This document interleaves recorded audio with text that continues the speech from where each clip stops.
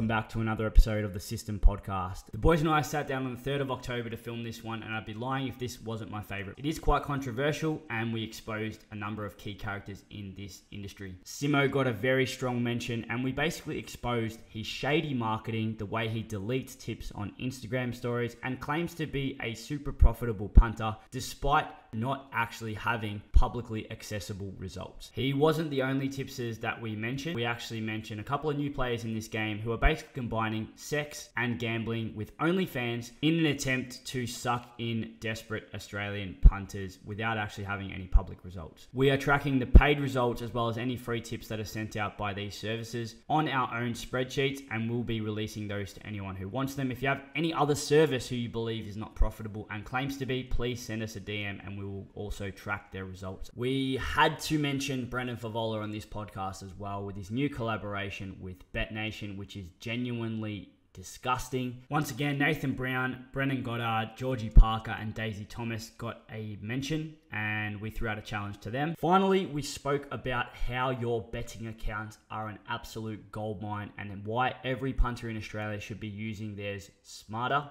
and more efficiently, and why spring is genuinely Christmas for anyone who wants to learn how to use their betting accounts. All relevant links are in the description of both Spotify and YouTube. And once again, if you have any questions for us, feel free to leave a comment or contact us directly on any of our social media channels or through our website. We hope you guys get something out of this one. Well, welcome back, lads. Second time at filming this podcast. We actually filmed this podcast last week, but JP forgot to basically make sure the cameras were working. So this is second time round. But yeah, welcome back to everyone. This is our 5th podcast that we have done now. It's been a couple of months since we've done our last one, but there's been a lot that has changed. A lot's happened. Obviously, we've launched a new website. That's really exciting. There's been a lot of time and effort that's got put into that website, and we think it's made, probably just a better experience all round for everyone involved. For all the members, for even the community, there's a lot of free content on there. You don't even need to sign up. You can just go through the website and you can get a lot of free education and hopefully improve your gambling in that sense there. But as well as that, obviously, spring has come around now. We're about a month into spring, so that's really exciting. We'll touch on, how valuable your accounts are at this point. But first, I suppose we could probably start off with talking just about a bit about match betting in general, and sort of just some stories about where we came from as a match betting, in the match betting industry, I suppose, and some sort of fun, interesting stories. But yeah, welcome guys. How we doing? Welcome back. Second part 2 of fuck up last week. Basically, I'll put my hand up for that. Forgot to format 2 of the cameras, memory cards. So 86 minutes filmed and 10 minutes actually filmed. Well, all of mine was filmed. Yeah, but yeah. The important part, but that's all good. Spring's here as well. We're in the middle of spring, which is elite. Best time of the year by far. Yeah, but as Steve alluded to, obviously, we're going to be talking about, where we came from match betting wise and some of the stories and things that led us to where we are now. And I obviously know a lot of these stories that JP has, but I think JP's might be the most entertaining by far. So do you want to give us maybe your best match betting experience or your best month on match betting or your best, period of time that you were a match better when you were doing it super heavily? Yeah, so started my match betting journey in 2014, and then probably started to really hone in on it 2016 to 19, and then again sort of 19, 20, towards the back end of 19. But my best ever period was definitely the World Cup, 2018, literally fucking piss take. And you know about this, Tom, because you were getting the rewards while you were on holiday in Europe, I think. Yeah.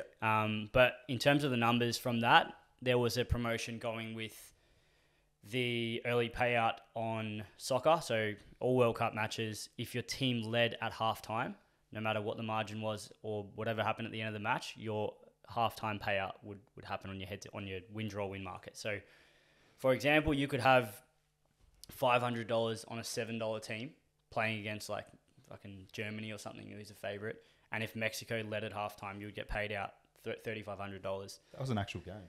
Yeah, that's right. Memory. Correct. 1-0 Mexico won that match. Yeah. That was an early payout. And for example, like you're not gambling. It was obviously ways in which we teach you how to manipulate those promotions. But the key thing to understand was it wasn't capped. So you could put an unlimited amount on any team, and if they led at halftime, you get paid out. So I made only 20K. Now I know that sounds dumb, but like people would have made 100K drink that time. Oh, well, if you had, like, basically if you had accounts and you had unlimited money, you could have made... Well, there's no If you could cap. just add zeros to your bets, like, it would have been a fucking fill-up.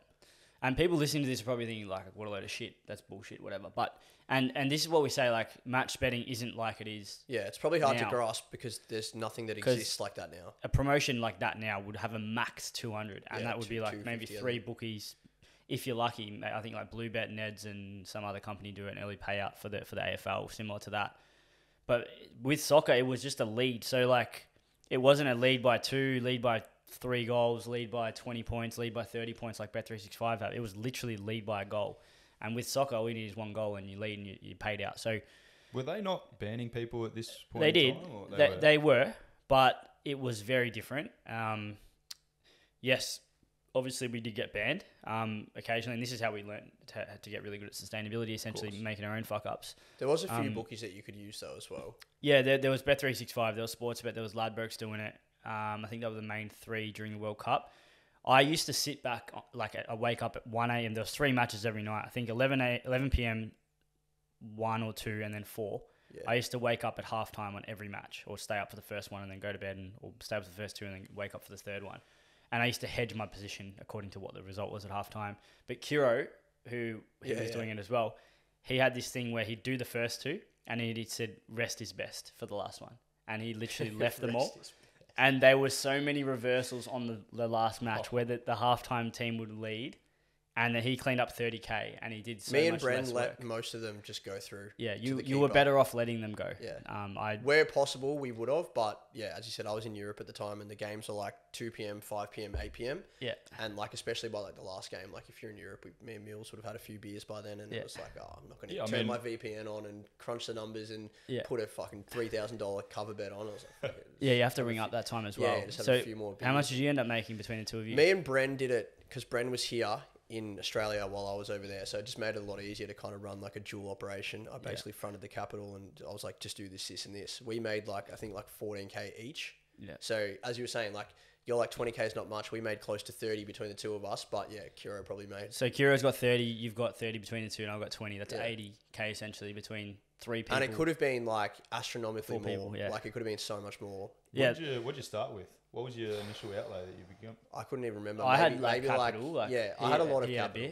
But I think I only needed to start with like 10, and then like that just was enough to disperse through accounts, and then with results and stuff. Because the reality is, like, you're not losing hundreds of dollars if the game didn't come off. It was like the ratio. It was like $60 or $70. But I even think like in the first 6 games, like 2 of them hit. Yeah. So our bankroll had already skyrocketed. Yeah. I think it only hit like 9 games, but 2 of them were in like the first like 2 days. Like the first game hit when I was on the plane over.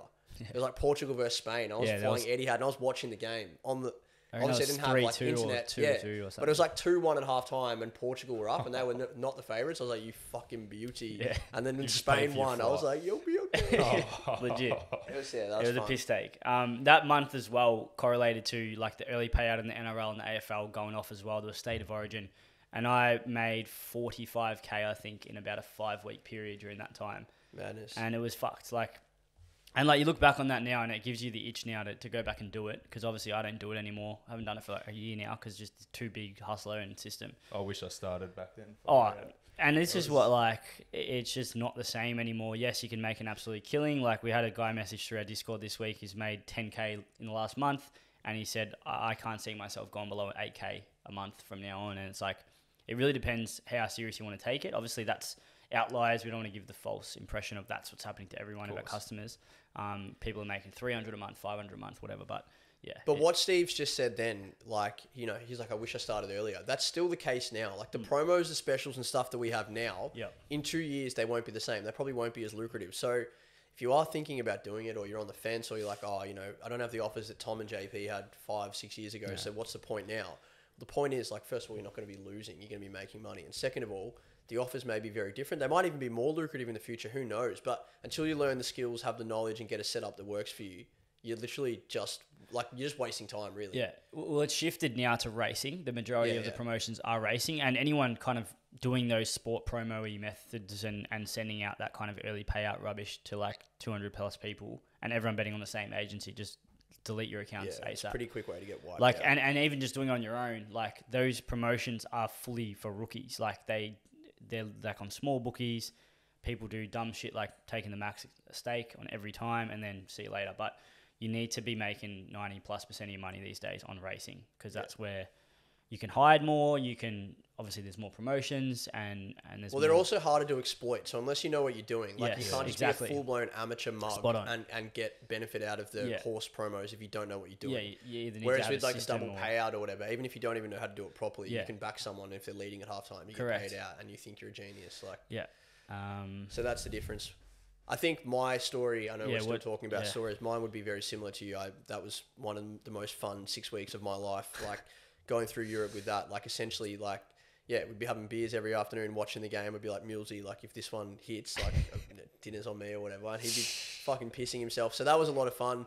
And then also, like, there was a period where I was working pretty closely with you through the AFL, NRL, where some of those weekends we had like monster fill-ups. And I just remember, like, I remember one game so clearly. It was like the Storm versus Warriors, and I was still in this like position where I'm like, I don't want to risk like $40 on games that aren't going to win. And you're like, bro, we're just doing it every game. Yeah, like just hammer it. You're like, just put this money. No, it was like $1.10. Yeah, it was. Warriors were like $7. I'm like, what's the point of doing this game? Because Storm are going to win by 40. At halftime, Warriors are up like 12-0. I was at the gym and I hedged it at the gym, and we made like, I think it was like 2 or 3K for the match. Before the match, he's like, "Don't do it." Yeah, don't I was do so it. shattered. I'm like, "Fuck it, that's a waste of like $40." You're just giving away $40. That game's not going to hit. I'm like, just relax, stick to the process. Check my game. It was like the Friday night game. Check my phone halftime. I'm like, but when texting JP. He's like in the gym. I'm like, mate, they're on 12-0. He's like, don't worry. Like, we need the siren go. We need the siren. He's like, we're out. I'm like, you. When those ones hit, they cash in. And Storm won. So Storm ended up winning. Yeah, so you got the double. But we hedged it. They were like $4 at halftime. Like, it was a perfect game to just take. Just full take it out, take it all out, and move on. It was so funny. But that's just that period of time. Like, it's probably like a year and a half. Yeah, that was just amazing. And I was still working as well. So I've got a pretty funny story about having a hedge. So when I started up, the halftime payout specials were still pretty lucrative. I'm not even sure if they are still now. They're very minuscule. Like Ned's does like a couple of matches a weekend. They do like 200. Bluebet does a couple, but you can get pretty much. When I started, I think you were still getting up to 250 stake basically across all the major bookies. Correct. So you could still, 250 at like 7 or 8 or something. You were still, there was some Friday nights I was making maybe $1,000 or something like that. So still pretty good. But one Sunday I remember I had it with Bet365 and I just started like dating this girl at the time. We were out to get burgers. And we were probably like maybe like 4 or 5 dates in, and I've checked the score at halftime, and sure enough, it's hit. And I'm like, I've just got to go outside and put a bet on. So I just I left the date, went outside, called up Bet365, full degenerate. She must have been thinking. I dated her for a little while, but she must have been thinking like, this is ridiculous. Like, what am I getting myself into? But like realistically, like locking in profit. It was actually like just like. Correct, like a really like sensible way. The opposite of being a gambler. Yeah, the opposite of being a degenerate. Yeah, I've got a funny one. I used to be an osteopath, and we used to do the NBA promotion during the week, so early payout on the halftime, and that used to be pretty like high with Sportsbet as well. And I remember it was someone I knew, like it was kind of on a friend level, but he was a patient that had become a friend rather than a friend being a patient. And halfway through one of the sessions, I'm like rubbing his back or whatever, fixing up his... and I'm just like, he's face down, my phone's on the desk so I can see it, he can't. And I'm just like, mate, I've got to go and hedge something out. And he knew what I did, like, outside of osteo, and it was just funny, like, guarantee like $500 and move on. Otherwise, you sit there hoping it wins, and it's like, nah. The only other ridiculous one I can think of during that period is, remember when Sportsbet had that wheel? Nah. They just spun the wheel on Friday night and they would just pay out one team, whichever team. Yeah, they did some dumb one once. Whichever team it landed on, and it was like the most rigged wheel. Like, it wasn't even it was like a graphic. Like, it was so dumb. And they'd just be like, whatever, up to like $500, whatever the wheel lands on. If you put your bet on this team before 5 p.m. Friday, they spin the wheel 5:30 Friday, and if it lands on that team, they pay you out. It's pretty genius marketing. Oh, of course. Because fucking everyone's going to take a bet. And everyone's just loading it up. Fucking idiots. That's so good. That was very funny. But that's I remember one of the classics was one of the big ones was the Chase the Ace, the Oz Open Chase the Ace one. I think that was William Hill or something. Before like we I lost my. That's how I lost my virginity. Before we worked at the tennis. I didn't follow as a statistician. Yeah, No, definitely I didn't touch follow it. No, I didn't touch it until Yeah. there was 2 days. I think I started working there. Fuck, I can't even remember now. Better not say the wrong date. But That was with William Hill. Yeah, no, that was a piss take. You just back like roundage to and then hedge him, and he serves fucking 40 aces, and you make 40 bucks. I got onto that like real. I lost my virginity to like match betting for that one, and that was back when it was $1 cash. Yeah, it was like full on blown withdrawable $40. cash. Yeah. One of them, there was one year. Yeah, that's Bet-Easy's wheel. Yeah. Was it Bet-Easy's wheel? But that's when they turned it to bonus. Yeah. Oh, okay, yeah. But still, you could get like $10 10x. bonus. I got a 10x on Isna, and he served Isna. 34 bombs. 340 bonus. 250 bucks. But I was also like cashing in massively then as well because no one else knew about it. No one else had William Hills, so I was like, Oh, you just cashing. Every player, every ace. Every player, every ace.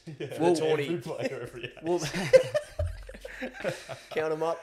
I remember one Wimbledon actually. I stayed up every match. There was a promotion on if as soon as your team or player wins the first set, you get paid out or something like that. So I'd sit there and because I watched tennis a lot, I could kind of see the match and I'm pretty good at understanding tennis. And you could see like massive fluctuations when you get the early payout and then you hedge it. And I think I took home it wasn't as worth it as World Cup. It was probably like 8 or 9K for that, but it all adds up. And that's how we kind of made a living during those periods. But I'm sure people are sick of hearing about our stories and want to move on from that. So what is it now? Spring. I'm sure everyone listening to this will be aware that it's spring. All the fucking text coming through your phone, advertising galore. Everywhere. But what that means for people who have betting accounts, or even if you don't, is that it's a genuine piss take this time of year because there's more promotions, there's more specials, there's more offers, more personalized offers, but there's also more people punting.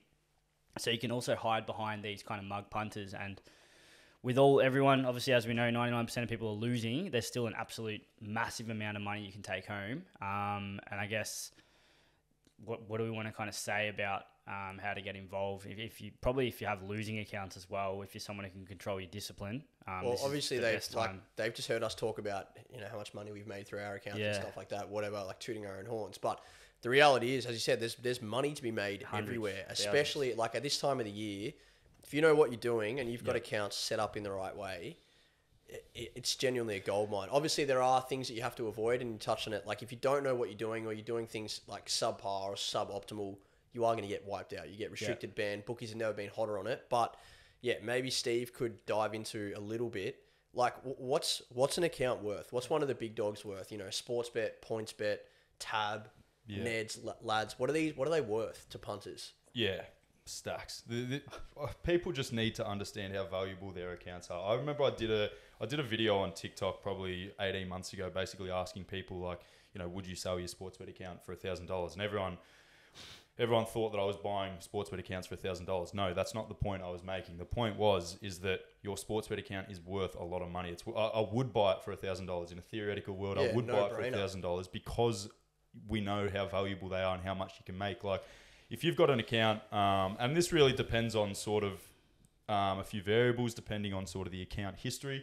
If the account history is typically run by a gambler who's a bit of a degenerate, puts stupid multis on, is typically losing over the long term, that account is going to be extremely valuable because what the bookies do is they grade you. They grade you as basically a customer, a number on their books, and they grade you as someone who's either a threat to them or someone who's potentially a cash cow to them.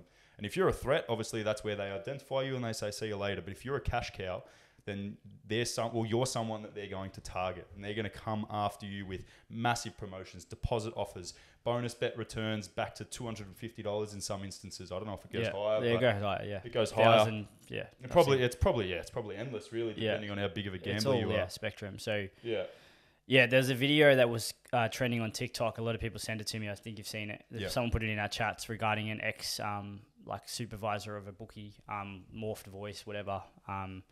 Covered up, and he was just talking about how essentially they just hone in on the big losers, and that would bring back, I think there's a stat on it, I don't know the exact stat, but the majority of the profits are made by those full-on degenerates off these bookies. So people will be losing like 200, 300k a year. Those are where all their max revenue, like majority of their revenues coming from. Yes, people losing $1,000 here or there for the year, they add up, but these big ones are the ones where all their revenue comes from. And he was talking about like how they full-on it's just numbers for the bookies. All they want is revenue. So they will do all types of different shit. And if they know someone is a full-on fucking gambling like full on out of control, they'll just literally give him everything because they know it's just going to result in more revenue for them. So yeah, well, look at it. You just got to look at it from Sportsbet's point of view or any corporate bookmaker's point of view. Like, their goal as the CEO or the board of those companies, their goal is to literally make money for the shareholders. Make the maximum. Make max profit. Literally. That is their single goal. It is single. They don't have any environmental goals or social goals or moral goals or, they're not being good blokes by offering their business. Their business is purely to identify how to make max profit. So if you're someone who's come, so tailing back to where we started, if you're someone who's come in with an account that, is basically you've been ticked off as a cash cow, you've been ticked off as this like person that's making them max profit, they're going to come at you with massive promos. And so if you can then, we've had a couple of people, and there's a couple of people, particularly in Hussla, that have come through as well. Yeah. They come in with these losing accounts, and those accounts would be worth, you could easily make $20,000, I reckon, with that one account in a year. And, easily, and you've probably got, I reckon, I don't know, you're probably better at commenting on this, but you've probably got a good couple of years, providing your defense and sustainability stays up to speed as well. You've got a good couple of years where you could fly completely under the radar. Yeah, so I think he's our most profitable. I messaged him today because I knew we were going to be talking about this, and he's at $140,000 profit. He has 20 accounts. They're all his, and he's lost 2 accounts in the entire time he's been a member, and it was January 1, 2021 he joined, so nearly 2 years, about 21 months or whatever, and $140,000, 2 accounts banned out of 20. And they were shit-house fucking elite bet and TextBet, who we're going to speak about TextBet. We've taken them off our promo list. We've just heard so much shit about TextBet. I think you can scratch your ass and get banned there, or look at them the wrong way, or pick your nose and they'll ban you. So, there was one of our followers who literally didn't place a promo bet. Banned. Yeah, banned. So we took them off our promo list. There's rumours about them getting kind of bought out or whatever. I don't think the name of the thing that's buying them out, but we'll readdress that or reassess that and discuss that in the future. But yeah, in terms of your accounts being valuable, especially if you're someone, we don't like to encourage like massive losing out of control gamblers to ever come near our service. Correct. Because we're very strong on that. Like Tom runs the DMs on both Insta and both Hussla and the system. And if anyone comes there like that, who's like out of control or shows signs, and a lot of people say, oh, you're not psychologists, you're not. But when you talk to people all the time, it's very obvious who's who. When you're talking to like hundreds of people a week, you can tell who's going to be like kind of serious and from what they say. And if anyone comes there with like that, then pretty much we just tell them to... To be honest, a lot of people that reach out that are problem gamblers, like admit it. Like they're like, I've seen your videos, I've seen the shit you're talking about, and like, I don't tell people this, but like, I'm losing, 2-3 grand a week, or I've lost, I'm an apprentice. One of the guys, like, I'm an apprentice. I've lost every cent that I've earned, and I owe my parents like 10 grand. I'm 19 and live at home. And it's like, and so they're reaching out to us because they're like, fuck, like, what do I do? And we're not sitting here going, just follow our service, man. Give us $100 a month, and of course we're not psychologists, but, and you spoke about it last week, and I know the podcast got cut off, but the thing that I think is very easy for us to be able to speak to these people is because we didn't just wake up, one day and start betting and going, fuck it, let's just be match bettors. Like we used to lose punting. We used to gamble. Yeah, we can relate. We understand what it feels like to lose, $100 and want to get it back straight away. Or we understand like backing a favorite, a sure thing, a thing that can't lose. I know that one of my favorite stories that you've told me is back when you were younger. One of like the only bets that you remember is when you put $1,000 on St Kilda. The other way around, Freo, I think. Oh, so and twice. That's when I had the moment. Someone like $1.18 to beat St Kilda or whatever, like a full-blown certainty. Yeah. And you did this. Yeah, when I was like 20, that's when I literally discovered match betting. I was like, fuck this, I'm not betting anymore. And I'm very good at being able to just turn shit off. Yeah. So like, what were you thinking? No, it was on my 21st birthday. I remember I put $1,000 on Freo or something, and I think Ross Lyon rested players or vice versa for St Kilda. I can't remember. Anyway, they lost, and I didn't even know back then. I could have hedged it halfway through the week. He changed all his players. I probably could have hedged out of the position and lost like 150. And just cashed out. But I didn't know that back then.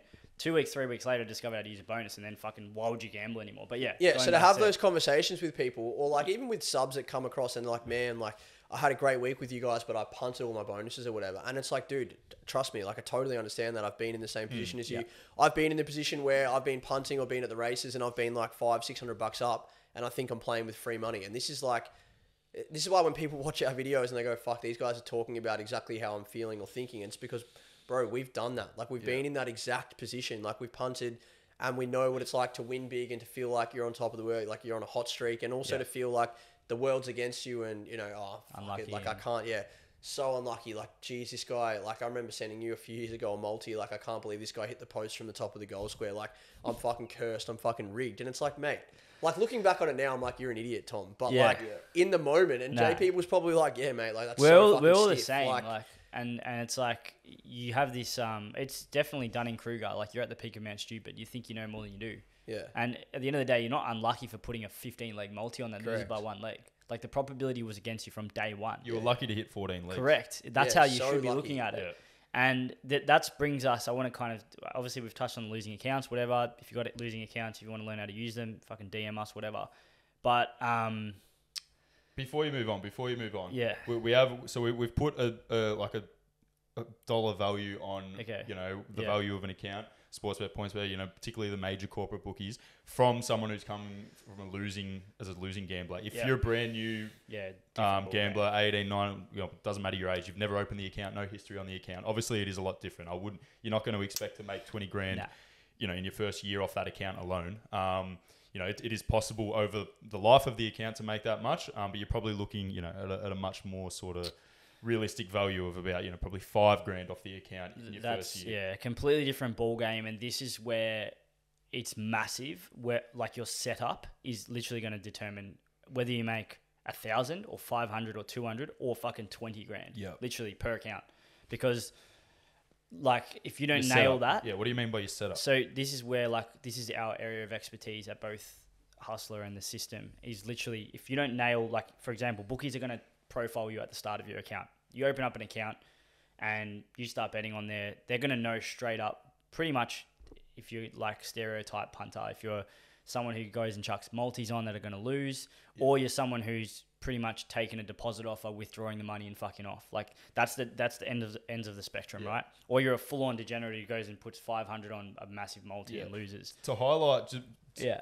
how much they profile people, and something that really does surprise people when I tell them this is that if you're a girl and you sign up to an account, they're automatically a lot more suspicious of course. about you. They'll even try and call you. So a lot of people, not so much in our service, but obviously a lot of people from other match betting or whatever, they'll go and try and use their missus account and they're done within like a week, especially smaller companies. Like I know certain companies like TextBet, I've heard a lot of stories about that happening there, and even like Bet Deluxe and stuff, and Bet Nation obviously. But the reality is if you do things properly, and this is why people get, I think, so triggered by the fact that potentially we charge $1,100 for a defense and sustainability course as well as all the other stuff. At the end of the day, if you've got your accounts open, you can keep making money. And you touched on this and you said, believe it or not, match betting or making money off the bookies is the easiest part. So easy. It is so easy. Like you can just go and do, like I could show you how to make $1,000 in an hour, like just signing up to all these bookies.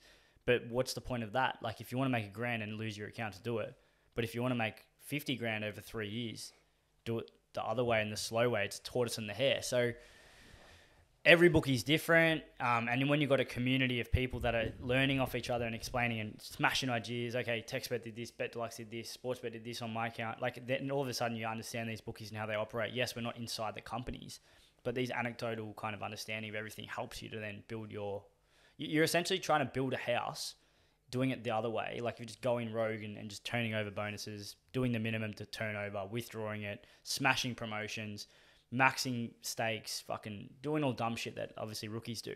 Yeah. Thinking that they've clocked it, and then they're done within 3 months.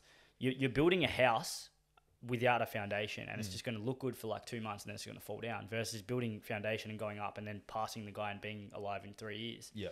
So it's your call what you want to do, but totally different ball game when you're a new account versus an existing one. But it's still, it's still very profitable, and particularly this time of the year, purely because there's just so many more promos that are being offered. So you can simply just blend in easier, hit more promos, and make more money essentially. So obviously, we were talking about how to set up your accounts, why setting them up is important, and the alternative is like if you're going to open up an account, the alternative to that is that you're going to be gambling, right? If you're opening up an account and you're not doing it for match betting purposes, you're going to be gambling, and the alternative to match betting is gambling, and we all know that 99.5% of gamblers lose, and that's kind of a mindset thing that we try to like drill into people when they come across, right? Obviously, we want them to make money at both of our companies, but we also want them to change the way they think about punting. And I think JP's got a pretty good story about somebody that came into our community that was a massive gambler and has changed his mindset completely. And maybe you can touch on that, how that's all worked and what's happened. I'm still pretty like shocked by this one because of how suddenly the change was. Like he only joined, I think it was like start of August. So we're looking at almost 2 months now, I think a month and a half in. And he, on his first night that he subbed, he was talking to us on Instagram a lot before. He subbed to the system for a month. And he was like a massive gambler coming into it. And then he sent us his bet slip on a Friday night, like before his first day of tipping. And it was like $1,100 fucking 10-leg multi. And we're like, well, this guy needs to be told, like, he needs to get his head right before he knew though. He knew yeah, it was we all like, because we obviously discuss shit in the chat. Like we send each other, discuss things between the company.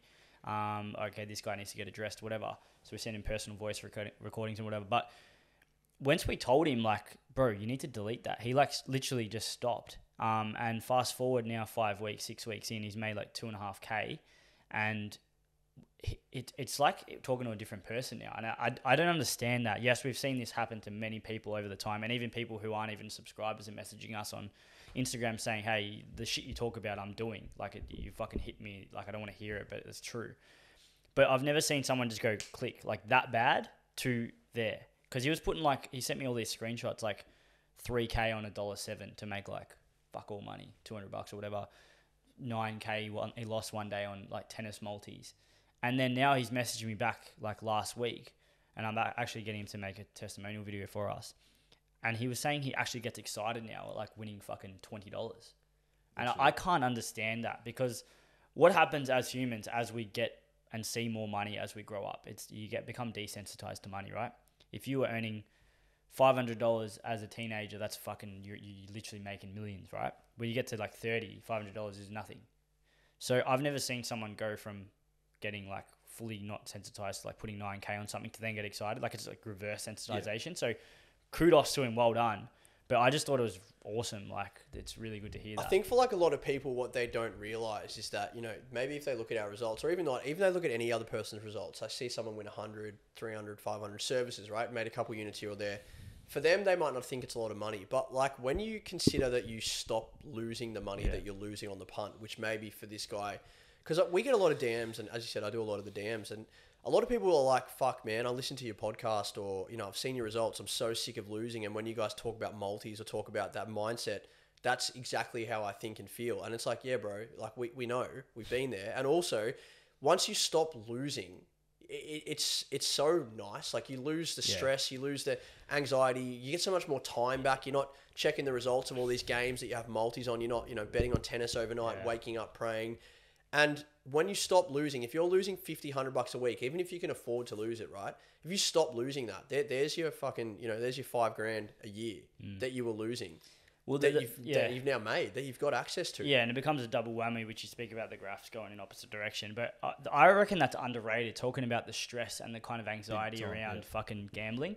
Because, like, you then have to hide it from your missus. You then have to hide it from your mum or your dad. You don't want to talk about it with your mates. You feel like you hold it in, and it just builds up. Or you're like, you're punting all day Saturday, you lose a bit too much, so you're not going to go and have beers with your mates Saturday night because you don't have enough money. Yeah, well, there used to be an ATM, fucking the pokey ad with the guys carrying an ATM around, a pokey machine around with him, or an ATM, and it's just like you're carrying that with you, your social life, and then it impacts your decisions. Yeah, or you're sitting at the pub, like it's Saturday night, you've lost a fair bit on the punt, you're sitting at the pub Saturday night and you're watching the footy games, like all your mates are sitting there having a laugh, having a beer, and you're like intently watching the footy game because you've got a same gamer on that you need to hit because you've lost so much money today. Or you've tried to triple your money to try and get like, back imagine your if you losses. just imagine you could just remove that and you hadn't lost that money. Yeah, well, you don't have to imagine it. Just like, obviously start making the steps towards doing that, and there's a number of ways to do that. You don't have to subscribe to us, but simply like just keeping accountability like on yourself. And tracking your bets. Yeah, like firstly tracking your bets, but even dumbing it down even simpler to this. I said this last week. Like, make yourself a challenge, right? Delegate an amount that you know you can afford to lose for your punting. Whether that be a weekly amount or whether that be an amount that you're not going to touch for 2, 3, 4 months, whatever. Divide that by 100 and only bet that amount every time you make a bet. So let's say you want to delegate $500 for the next 3 months punting, or for the next month, let's say, it'd be a bit more. And divide that by 100, it's $5. Put $5 only on those bets. Any bet you place. You have to lose 100 bets to obviously To go lose to all zero. that money. Yeah. And if you do that dumb, like if you do 100 bets in a weekend, obviously you're going to lose your 500. But most people are not going to place 500 bets in a weekend. No, but 100 see, the thing is 100 bets. it doesn't matter. Even if people did place 500 bets over the weekend, they're going to win. You know, Some. probability wise, like unless obviously they're we all, don't. Three or unless they're four, all maybe. 5,000. Well, Depends on the odds of what they're doing. Yeah, assuming they're just like punting on the horses, like not doing stupid multis and stuff they're like most that. likely not going to lose 500. But they're not going to lose 500, so they're going to get a return. And Yes. so that sensibly, like that's literally that's the benefit of doing it. And I really like that point that you made. Is that pick that unit size, because what people do at the moment is they will go, I've got $100 to punt this weekend, right? And they'll go and put $30 on the first race, and then they'll put $40 on the next race, and then they'll put $30 on the next race, and then they've lost their 100. All of a sudden, if you're finding yourself like blowing blowing your betting capital by race 3, or just blowing your betting capital at all ever, then you have incorrect structure. You should never ever. That is the whole purpose of why we delegate 1 to 2% of your unit size based on your capital, because in that way, based off our service, obviously every service is different, you should never theoretically ever blow your betting capital. You should never bottom out. You should never come close to that, because this is literally what the bookies don't want you to hear, because they know, anyone betting knows that you're not losing because you're a shit. Like anyone can flip coins and tip 50-50, right? That literally 50-50 result. Obviously the bookies have a little edge. You hit 50-50, you're going to lose long term, most likely, depending on what odds you're doing. But if you're not losing because of that, you're losing because your first bet is 30, it wins, and it's a $5 pop. You got 150 now plus your 70 left over. You got 220. Your next bet is 100. Yeah. Which is 3 and a bit times your first bet. It's emotion. So now it's like destroys you. Literally, like you're betting based on how you feel and based on what the result of the last bet is. You may as well just put it in the bin. Yeah. Whereas, okay, I'm going to bet $5. I have $500. I'm going to bet $5, no more, no less every time. It's the emotion that just destroys everybody, because like even if you go in like, I've got $100 to lose this week, like Steve said, if you hit the winner on the first one, or you put 30% of your bankroll on your first bet and it wins, happy days. But no one's sitting there going, all right, my 100's gone. Like no one even as like the most sensible punter, I think I'm quite conservative. And even if I used to do that, and if I had hit my first bet like that, I would instantly take the $100 that I put into the account out of the account. So at the end of the day, at least I knew that I didn't lose any money, right? And this is the mindset some punters will have. But what you need to consider is all that money that's in your betting account now is all yours. Still your money. You have the ability to go like this, put it in your bank account and walk away. Yeah. So when you think you're playing with free money, or you're on a hot streak, or this money, it doesn't matter because it wasn't there at the start of the day, you need to change that, because you have an ability in that point in time to be like, you know what? I now have 220. I started with 100. I'm taking all the 220 because it's mine, putting in my bank account. This is something that people seriously disagree on. It's like, I 100%. I've had arguments with my mates about this. I've had arguments with people too, and it's so infuriating. Like, people cannot change their timeline of like they put money in at this point, and it's not their money until it is taken out. It's like there's the start, they input their $100. The end point is the end point when they remove the money, and it's only at those points on outside or before the start and after the end, people think that it's your money. It is your money all the way through the process, and it doesn't matter if you put in $100 and then you win $150. Now you've got $250. You take out $100. It doesn't mean that $150 isn't your money because it's still sitting in your betting account. Yeah, it's still your money. Yeah, you want it. It's like, yours. Yeah. It's literally the bookie under your gave it to name. you. The bookie has given it to you. If you were in a tab, like in a venue, and you went and cashed the ticket, you would have got $250 on a bet slip piece of paper. You would have then gone to the cash register, gone, can I have this $250? Turned it into cash, and then you would have gone, oh, $150, like, this is my money. Yeah, and people seriously disagree. Even in financial terms, like investing, like people are the same. Non-selling losses and not taking a loss, whatever, because it's not a loss till you sell it. But it's all the same principle. But I think the online aspect of this and the digitalness of money desensitized, not desensitized, but respects money, I guess, because it's just a number on a screen. Exactly. Yeah. The other thing with emotion is like when it plays on the way that you're betting, like if you have a win, whatever, the other way that it plays on it, and I see this all the time and I fucking hate it. Like I always bite my tongue, but I wish I couldn't, and I wish I would just always comment on it. When I see people say that they're due or tell somebody else that they're due, like... you need to take a lead. I reckon you need to start. I don't want to like attack people, but like the reality is, what are you due for? Yeah. Like you don't have an edge. You don't know how you're picking them. You have no structure. You have no set bankroll. Like, what are you due for? Just because you've lost 10 in a row, you're going to lose 50 in a row. The bookie makes, you know, $5, $6, $7 billion a year. And that's because every single person that places the next bet, everyone thinks they're due.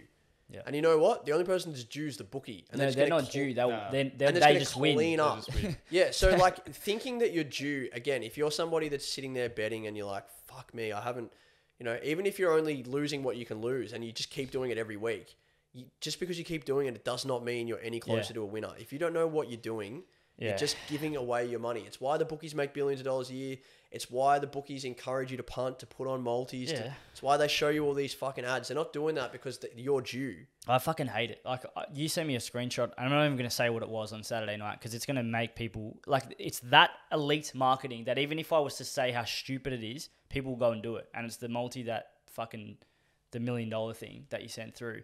And it's just like people seeing the hope or the potential of that being them automatically just sells it for them. Like, yeah, it's the hope. And then, like, there's a guy on Twitter who we all know we've spoken about many times before, and a lot of people think we've got it in for him. But the reality is we're not attacking him, but it's been like 5 months now since he's had a collect.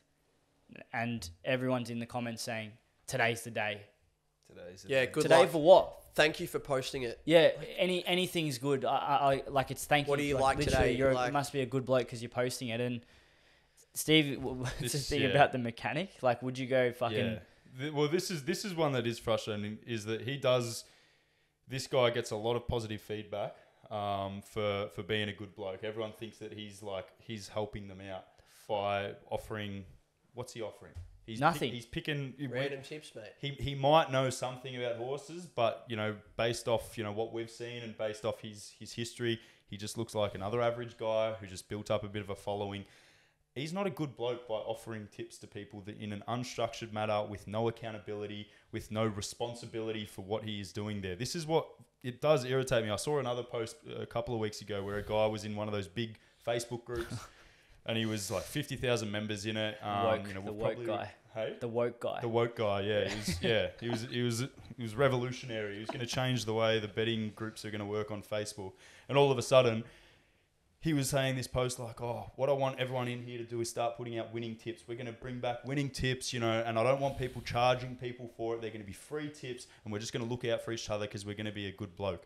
And first, I just want to break it down. Like, in this guy's post, you know, the definition of a good bloke is we want everyone here to start winning together, right? That's what he means by let's be a good bloke. Yeah, he's got good intentions. He's got good intentions. He's like, I want everyone here to start winning. And if we look at the definition of the good bloke equals we want people to start winning, then offering unstructured tips with no responsibility, no accountability. It's the absolute opposite of being a good bloke. It's the opposite. And this is like my second ever viral TikTok was rinsing the bet with mates and not even knowing what I was doing. I don't even know how to use TikTok, but I pretty much just said, what makes you think that if you get 9 other losing punters out of your mates, you're going to start winning? Like, you're just going to lose more. Yeah. And Sportsbet and Dabble and all those companies have literally... It's so smart. They've literally nailed the social aspect, which obviously encourages... The guy wrote a linked article about fucking... in that article, it actually said that, like, the stereotype. males together are more likely to take risk. Of so course. If we're all in a group together... And you're like, oh, come on, let's put another 50 in. I don't want to look like the soft cop or the pussy for not putting another 50 in. It's fucking genius. Oh, yeah, we'll all put another 50 in. It doesn't matter. And, like, it's such a great way for them to just keep making money out of you. Sick of punting on your own, or it's a bit, you know, degenerate activity to sit at home and punt on your own. At least I'll be social. We'll all put 50 bucks in and we'll all put a multi on together. And if you're not part of it, you're like, you're the FOMO, serious kind of you're like... a loser. Yeah. You're not fun at parties. Yeah, exactly. It's peer pressure. It's literally like toxic peer pressure. Yeah, and... then when you say that to people, they just fucking rinse you because like they think it's... But where's the logic in this guy? You give me a free tip and it loses. Like, where is the logic in that? You're being a good bloke. Like, I don't understand the logic because I tried to make you win, man. Yeah, because he tried. But you didn't. Yeah, but hang on. What if you paid me $30 and I said I'll make you money over like 12 months? Yeah, but no one would do that. Why? Oh, you're a shit bloke, man. Because I have to give you money. But I'm going to make you money, and if I don't, I'll refund you. You're a shit bloke. Well, like that's where we're at. Yeah, I don't understand that. It's a combination of like ego. It's a combination of wanting to do it yourself. It's a combination of getting this idea that you think you know more than you do. It's everything, like, and then you combine that with the social aspect of it, and it's fucked.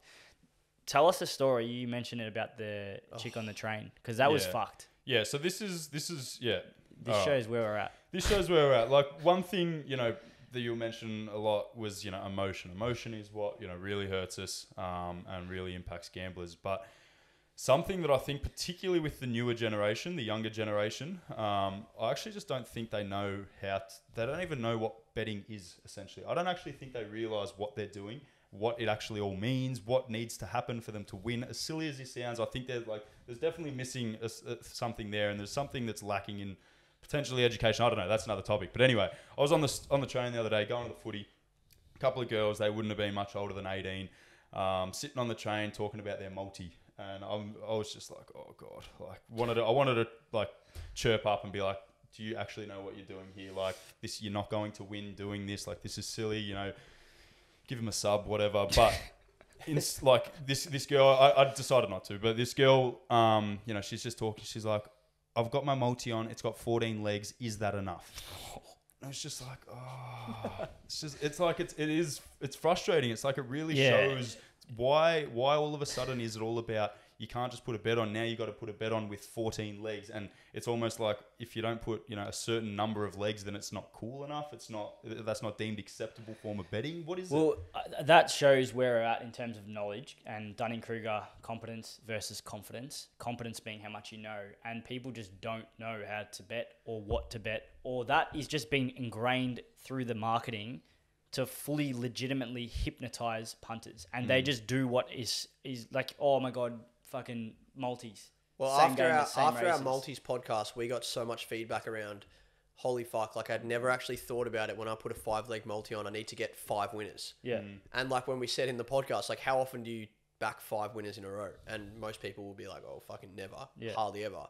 It's like, well, that should be the light bulb moment. That's what a multi is. Like if you're putting 10 legs on, you need to back 10 winners in a row to get a collect. And if you get to so the ninth leg, if you back 9 winners and you don't get the 10th one, you've just got 9 winners for no collect. Yeah, and you get to the 9th one and there's a 10th leg to come. You've got your whole, the return divided by the last leg on that last fucking And that's leg. the part that other people didn't understand. They're like, oh, I've got $5 on it. I'm only losing $5. And it's like, bro, if you get 4 or 5 legs deep into a 5 or 6 leg multi, you've got all the accumulated winnings on that last leg. Yeah. And in your right mind, if that was cash in your account, there's no chance you're going to put all that on the last leg. And that's what Steve's alluding to. These people that are putting 14 leg multis on, they don't understand what they're doing. Yeah, well, deal or no deal, we got absolutely hammered. Well, you did. You made a video about the cash out of a multi that you found, I think Carlton to make the finals. Yeah, there was like the cash out value was $350, the payout was $900 or something, and they needed, I can't remember what the final leg was. It was a bit more, but then they compared that to deal or no deal being 100,000, 200,000. And everyone in the comments, like the principle of what you were talking about is legitimately exactly the same, but you were just copping fucking, oh no bro, it's not the same, it's not life changing and all this, and it's like you have literally just been fully like conned and brainwashed, literally. And this is where we're at, like. And people don't even know they've been brainwashed because everyone's doing it. But like, you know what's funny is that was a classic comment, the life-changing comment. It's like, well, I wouldn't cash out a multi where I could get 400 and if I could potentially win 900, but I would cash out $100,000 when I could potentially get $200,000 because $100,000 is life-changing. 400 isn't life-changing. May as well let it ride. That was. I reckon there'd be 80% of people would have that exact same. Probably more. Possibly. But what's life-changing? You give $450. Like this is going to sound really silly. You give $450 to a 1-year-old. That's life changing for a 1-year-old. $100,000 isn't life changing. You're simply just getting caught up with the feeling of the money. Like we talk about this. You attach a feeling to money, and it's like money. This certain amount of money is going to make you react a different way. You're going to behave a different way depending on the amount of it. You should treat every single dollar the same. It doesn't matter if it's $1,000 or $100,000. And then that's when you start getting emotionless. That's when you start betting with structure in a controlled environment where you're not going to let any result, any value of money impact your behavior afterwards. Yeah. Well, it's like, $1,000, for example, if that guy could win $1,000 if his multi wins, but you can take $350 now and you don't have to worry about it. Like, how much do you factor in the stress, the anxiety before the game, watching the whole game? Yeah. And if it loses, you're going to be... First of all, if it loses, you're going to be shattered. And second of all, most people, after it loses, they'll think that they were that close, so they'll go again. Yeah. And it's like if $1,000 you would have taken it, but you wouldn't have taken $350. If you take $350 3 times, you've got more than $1,000. And there's no gambling required. There's no luck. There's no relying on a certain outcome. And this is, yeah, as you said, like it's just value of money. $100 is $100. $1,000 is $100, just 10 times. Like all you got to do is keep accumulating. And this is what we say to like subscribers or people that start match betting. All you have to do is it's a compounding effect. You just start accumulating your profit. It's the same as going to the gym. You're not going to get a six pack or, you know, you can't bench press 100 kilos the first time you go to the gym. You're only going to be able to bench press 40 or 50. Sure, that's not life changing. You're not a big Hulk Hogan, whatever. But if you roll into the gym for a year and do that, then you're going to be able to bench press 100 kilos. Then you are the guy that's benching 100 and you look like a king. Yeah. But, you know, that guy didn't get there overnight. And it's the same with these punters or these match bettors that make $100, $200, $300, $400, $1,000, $2,000 every week. It doesn't start like that. You have to learn the skills. You have to learn the discipline. And you have to just keep showing up. Realistically, think about it. It's like if you're like, you know, obviously we all basically live off this industry now.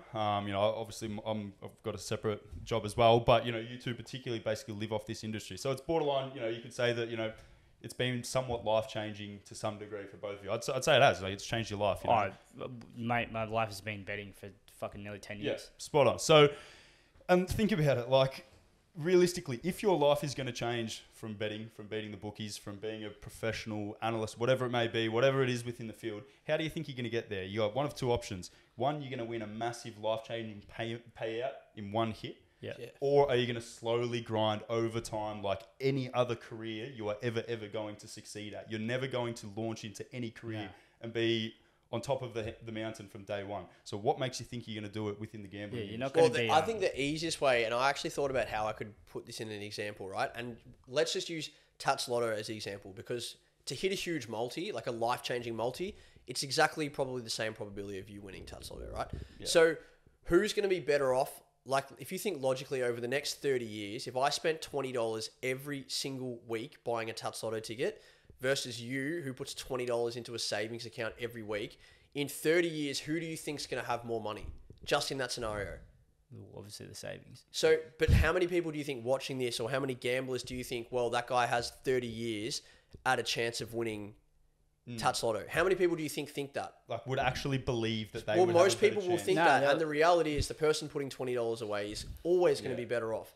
That's the mindset of people I think that $20 are placing... is probably like, even if you said 100, then people would be more likely to see that the savings is a bit more because it's more.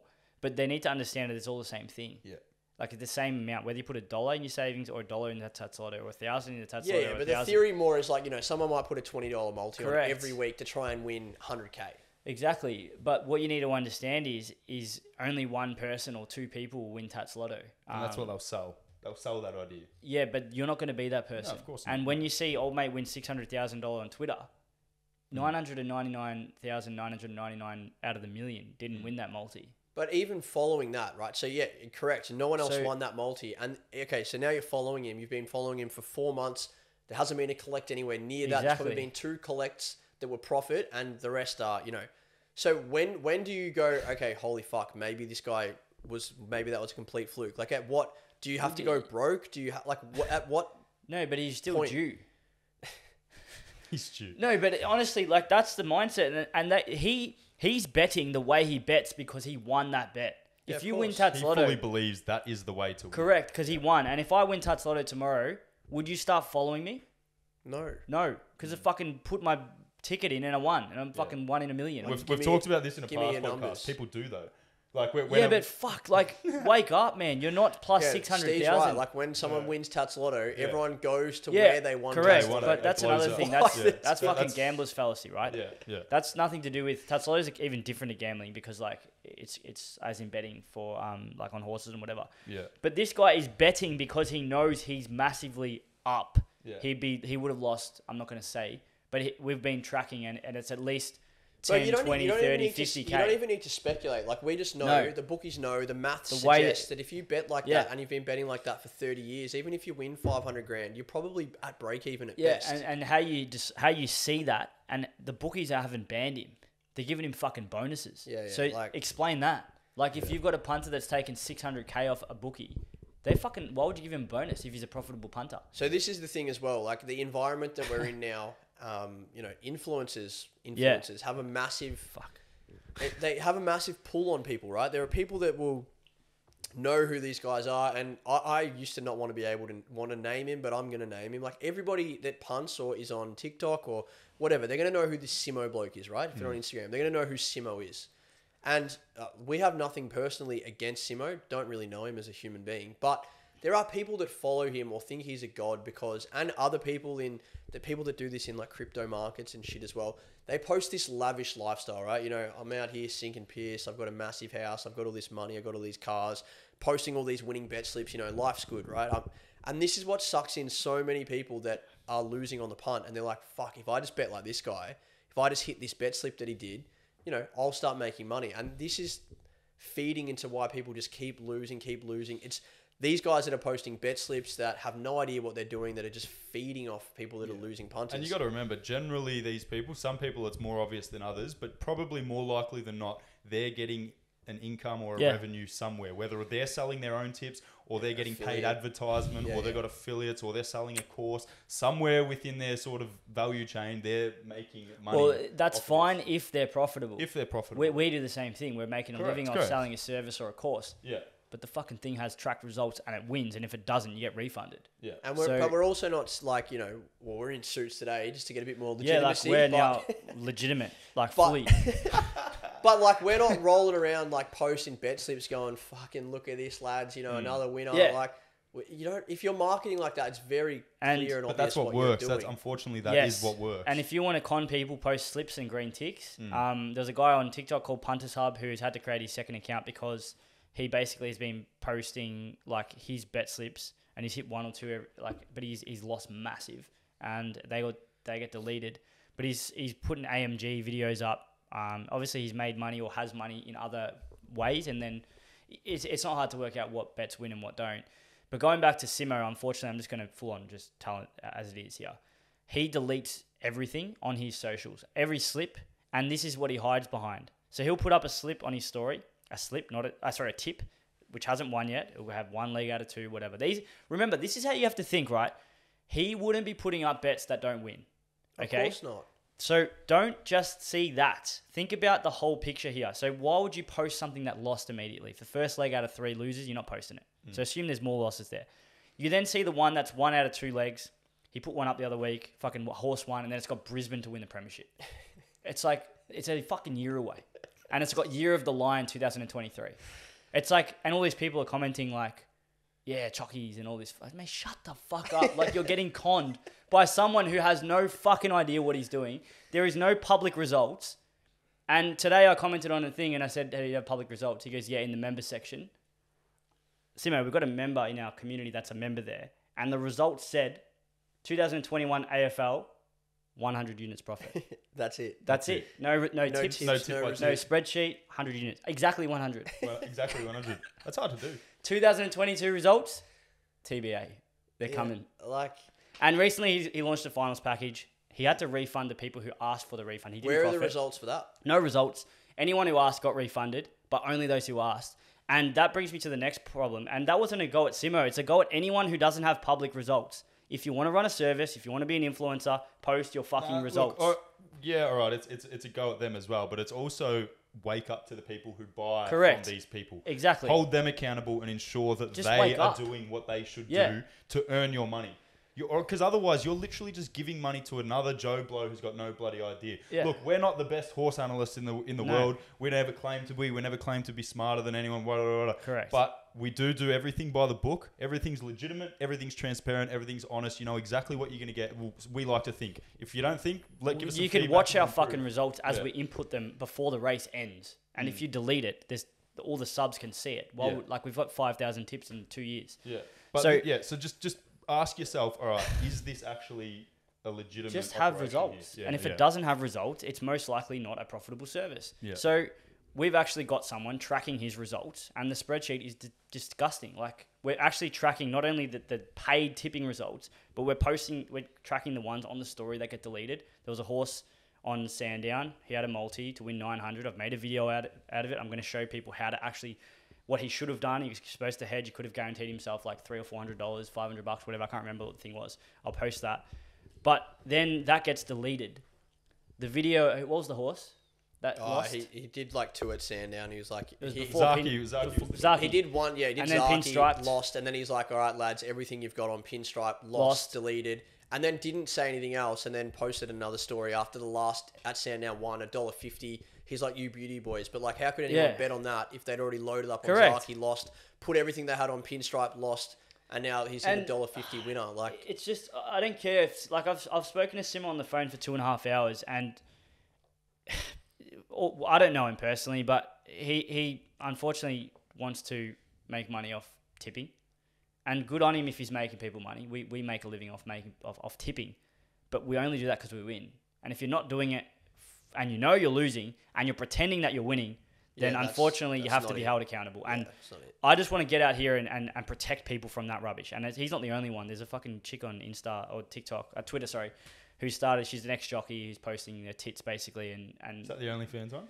Yeah, there's a couple of, there's called Tips and Tits, and it's all this around, like combining like sex and the male brain with gambling, and it's just like genius marketing. Just basically trying to exploit. It's just people who are silly and want to get involved with that kind of thing, but just have public results. And if you do, and you know they have public results, check them. And if they don't, then fucking don't subscribe because you're going to lose. The other thing that you say, like, you know, when you're watching something, think about it. The other clear one is like, you know, when you're watching, and we spoke about this, the Brownlow, right? And Nathan Brown pops up and goes, oh, you know, Queen's birthday, Clayton Oliver got the medal, had a blinder, he's $1.90 for best on, like, geez, looks like value here. This is, you know, something I'd be backing. And then the next round, Clayton Oliver doesn't get 3. Like, if somebody's working for the bookies, right, just please logically think about this. If they are working for the bookies and they're giving you a multi, or they're telling you the best bet of the round, or this guy's going to get 3 votes, do you think that that guy that gets paid by the bookies wants you to win? And anybody that says yes, unfortunately, you have rocks in your head. And if you say no, then why the fuck are you betting on what they're telling you to bet on? Why would you not do the complete opposite to what they tell you? Because it's Nathan Brown. Yeah, he nearly won. He would have won a Brownlow if he didn't do his best player for 12 weeks, whenever it was. But they're not getting some like professional math nerd who's got all the statistics to go. Who goes, don't put them all down. Yeah, they're not getting someone who is an expert in that field. It's funny you say that. I was watching the racing on the weekend. Obviously we tip every weekend, and I had it on channel, I think 78, which I never normally do. And old mate Daisy has become a horse fucking analyst. Yeah. Daisy Thomas. Analysing the market. He's telling everyone what to bet on because the money in the background with all the computer screens. Cleaned up Carlton, now he's cleaning up the bookies. Literally like telling people what they should bet on based on the market. And it's like... Like, PointsBet have really stepped up their game in their ads. I've seen they're copying Sportsbet. They're putting all this funny content out on Facebook and stuff. Ladbrokes are trying to do the same as well. Yeah, and obviously... got the Inspired Unemployed. You know those like... TikTok and Shaq. Yeah. And don't worry, they'll be getting their whack as well. Don't worry. Like, we take them all. Yeah, they should. But no, I've got a question to stop rinsing people and kind of provide some perspective. Would you or have you ever considered becoming a bookie? Yeah. Start with Steve. Yeah. We get asked this, don't we? This it really depends. I guess you can have it from sort of multiple different perspectives. And yeah, I'll answer one. I'll let Tom answer from the other perspective. But it depends what your motives are, I suppose. If you've got a motive of just, you know, looking to get through life and make, you know, whatever it takes, #whatever it takes, like, make as much profit as possible, just only worry about the triple bottom line, don't worry about anything else, and become a bookie. Bookie is an absolute cash cow because there's that many losing, degenerate gamblers out there, you know, with all different, you know, emotional problems or inability that they're chasing losses, or they're escaping something, or they're bored or whatever. There's so many people, and obviously we come across these people a lot. And unfortunately, there's a lot that goes on behind the scenes that people are completely unaware about. You know, so many people who, particularly I talk to, you know, friends, family, whatever. Obviously, we're very passionate about, you know, the damage that the bookies do to people. And that's because we see it. We see it firsthand, the effect that people, you know, gambling has. You look at Fevola. He was a classic example who's now become, you know, an influencer, which is another story. But you know, we get bet slips all the time. That Johnny Drogan guy you were talking about. We had a guy on Instagram recently who lost a stack. Like, we see the effect that this has on people, and you know who's profiting off this? The bookies. Their triple bottom line would be just phenomenal. And I think I did read somewhere like Sportsbet. I can't remember exactly, but I do remember is they spent the marketing budget across corporate bookmakers last year was $390 million or something like that. $390 million just for their marketing team. If you just like extrapolate that out and imagine how much therefore revenue and profit they're making, if they're spending $400 million on just marketing, that is absurd. So yes, I would 100% become a bookie. However, like obviously this isn't my opinion. This isn't my belief. I would never become a bookie. I'm playing devil's advocate. But, you know, if you're here to make money, then well, it's a fair industry, particularly the way it's trending at the moment. I think it's doubled since the last decade or something like that. What about you, Tom? Well, it's like, we get the comment a lot, like you guys are no better than the bookies. Like you're just preying on vulnerable gamblers. Now, the first part is wrong. The second part is correct. Preying on vulnerable degenerates is exactly what the bookies do. And would we, like as Steve said, would I like to have the bottom line of the bookies? Would I like to make $5 billion a year? Sure, I would love to. But how are they making that money? And the reality is they're making that money off people, right? Yeah. When we make money, the way that our communities make money and our companies make money is we make people money. And if they make money, we make money. Everybody is making money. That's how it's built. That's what the community is built on. We want everybody to make money. We're not here just to make revenue, right? We're not here chasing, 1,000 signups. We could make our subscription fucking $5 a week and we could get 5,000 people in at no time at all, right? And that would make us more money, but we're not interested in that. We want to get people in our community that want to learn, that want to make money and want to change like the way that they think about punting. So that's what we do here. But the bookies, the only way the bookies make money, and this is what you have to think, the only way the bookies make money is they take money off punters and put it in their pocket. We take money from punters and they make money. And if we don't make money, we refund people. And we did have to refund fucking 28 people 24, a month ago because we had a losing 30-day period, right? So we put our money where our mouth is. We're here to make you money and we're here to make our community money. And if we don't, we refund people. That's how it works. The bookie purely makes money from you. Purely a zero-sum game. So if everybody stopped gambling, the bookie would make no money. Yeah. But because everybody's gambling and everybody's losing, that's why the bookie makes so much money. And that's why we're completely different. If we don't make people money, we don't make money. And we are invested and passionate. You can hear Steve speak the way you guys speak. We're passionate about changing the way you think about punting and helping you understand that what you're doing is wrong. And this is how you can make money doing what we do. And we collect a small fee off that because we spend hours and hours doing, voice recording, speaking to people on the phone, making sure that everything is set up correctly so that when you join, you know exactly what's required from you. You go through the 2.5 hours worth of videos. You get personalized voice message if you've got any questions. And you're set up to make a consistent profit month on month. And that's why we're very different to the bookies. And would I like to make $5 billion a year? Sure. But would I like to make it in a setting where I know that every single dollar that I make is because somebody else has lost it? No, that isn't for me. And I mean... This is the other thing, affiliates as well. They're like kind of a bookie without having the risk. So they're not like copying bets from other people. They're just essentially, I'll sign up Steve, and if Steve loses 5K this year, I get 25% of it, of his losses. And there are people out there that literally make a living off this. And these are the kind of guys, maybe not like your Nathan Browns and that, but they're like full-on influencers that'll have like a link in their bio. And we could easily do this. Yeah, and this is the thing like I want to talk about probably like 3 years ago when we started Hussla.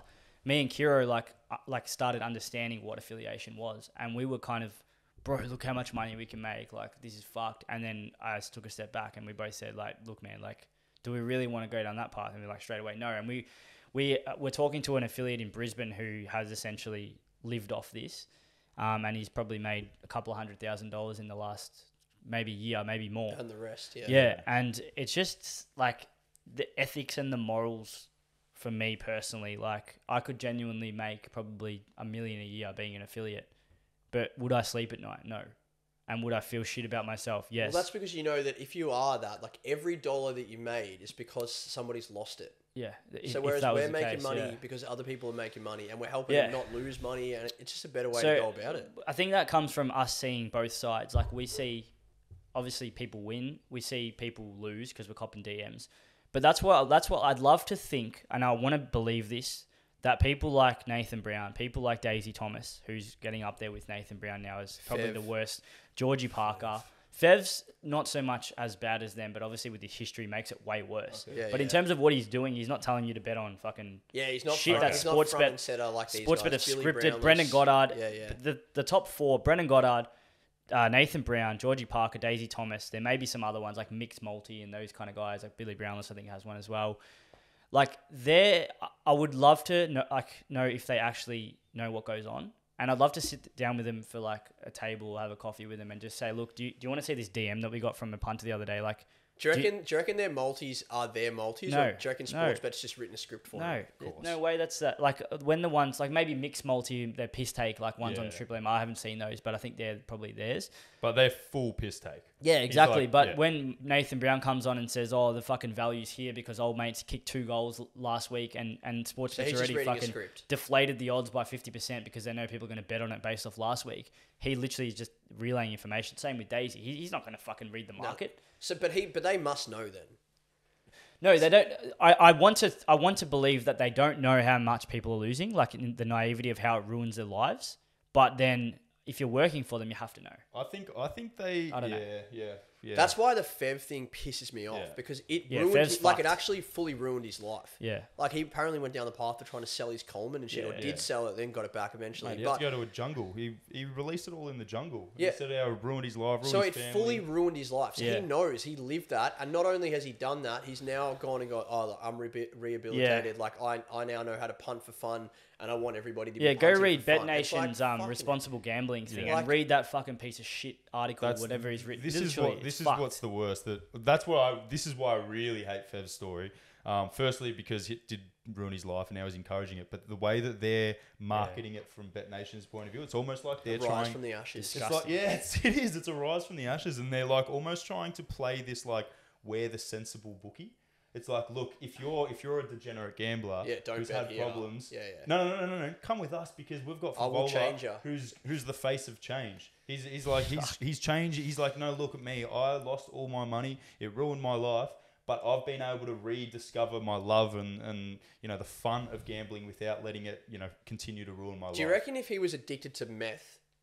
Yeah. No, seriously. Do you reckon if he was addicted to meth and then came back and was like, started promoting, he's like, now I know how to do meth, once a month with my mates. It's really fun and social. Do you reckon that would get looked upon the same way? Absolutely not. That's what really makes me sick. Like, or if he was like a full blown alcoholic, ruined his life, and he came out and started promoting VB, and he's like, I used to be a full on alcoholic, ruined my life, lost my marriage, lost all my money, but now I can sip a beer once a month with my mates and it's fun. He would get ridiculed. It's because people don't look at gambling the same way as these other things. Exactly, they should.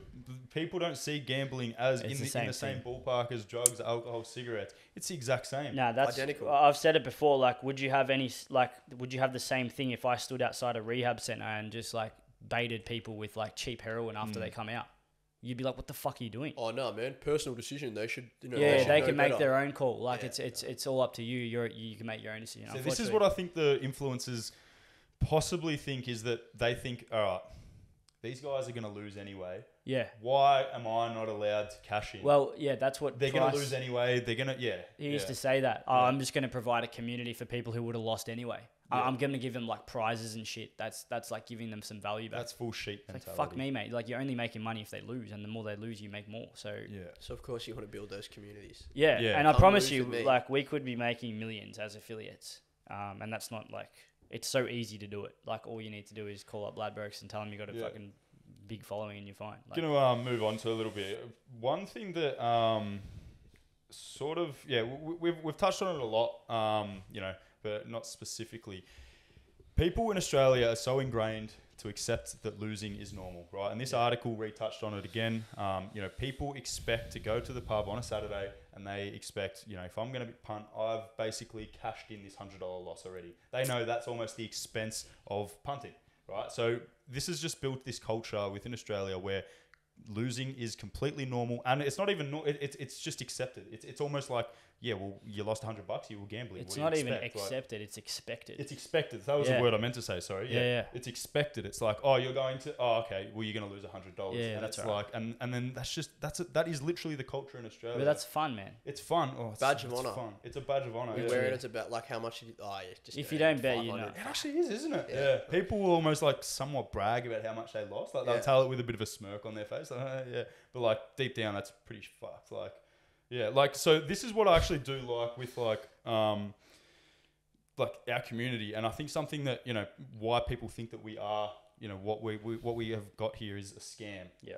Because people actually have never ever experienced the feeling of losing, and people think like people winning. You mean winning? Sorry, winning. Yeah. So people are so used to like having a punt, going to the races, going to the tab, whatever it is, and losing. And they do have fun. Yeah. You know, but they've had fun and they've lost their $100 and they don't know any other way. I guarantee you it is so much more fun going and punting and winning. But when we say this to people, like people will comment like, well, I'm punting for fun. But well, you can punt for fun and win. People will be like, well, they actually can't relate to that. They actually don't know what punting and winning feels like because they just have never won.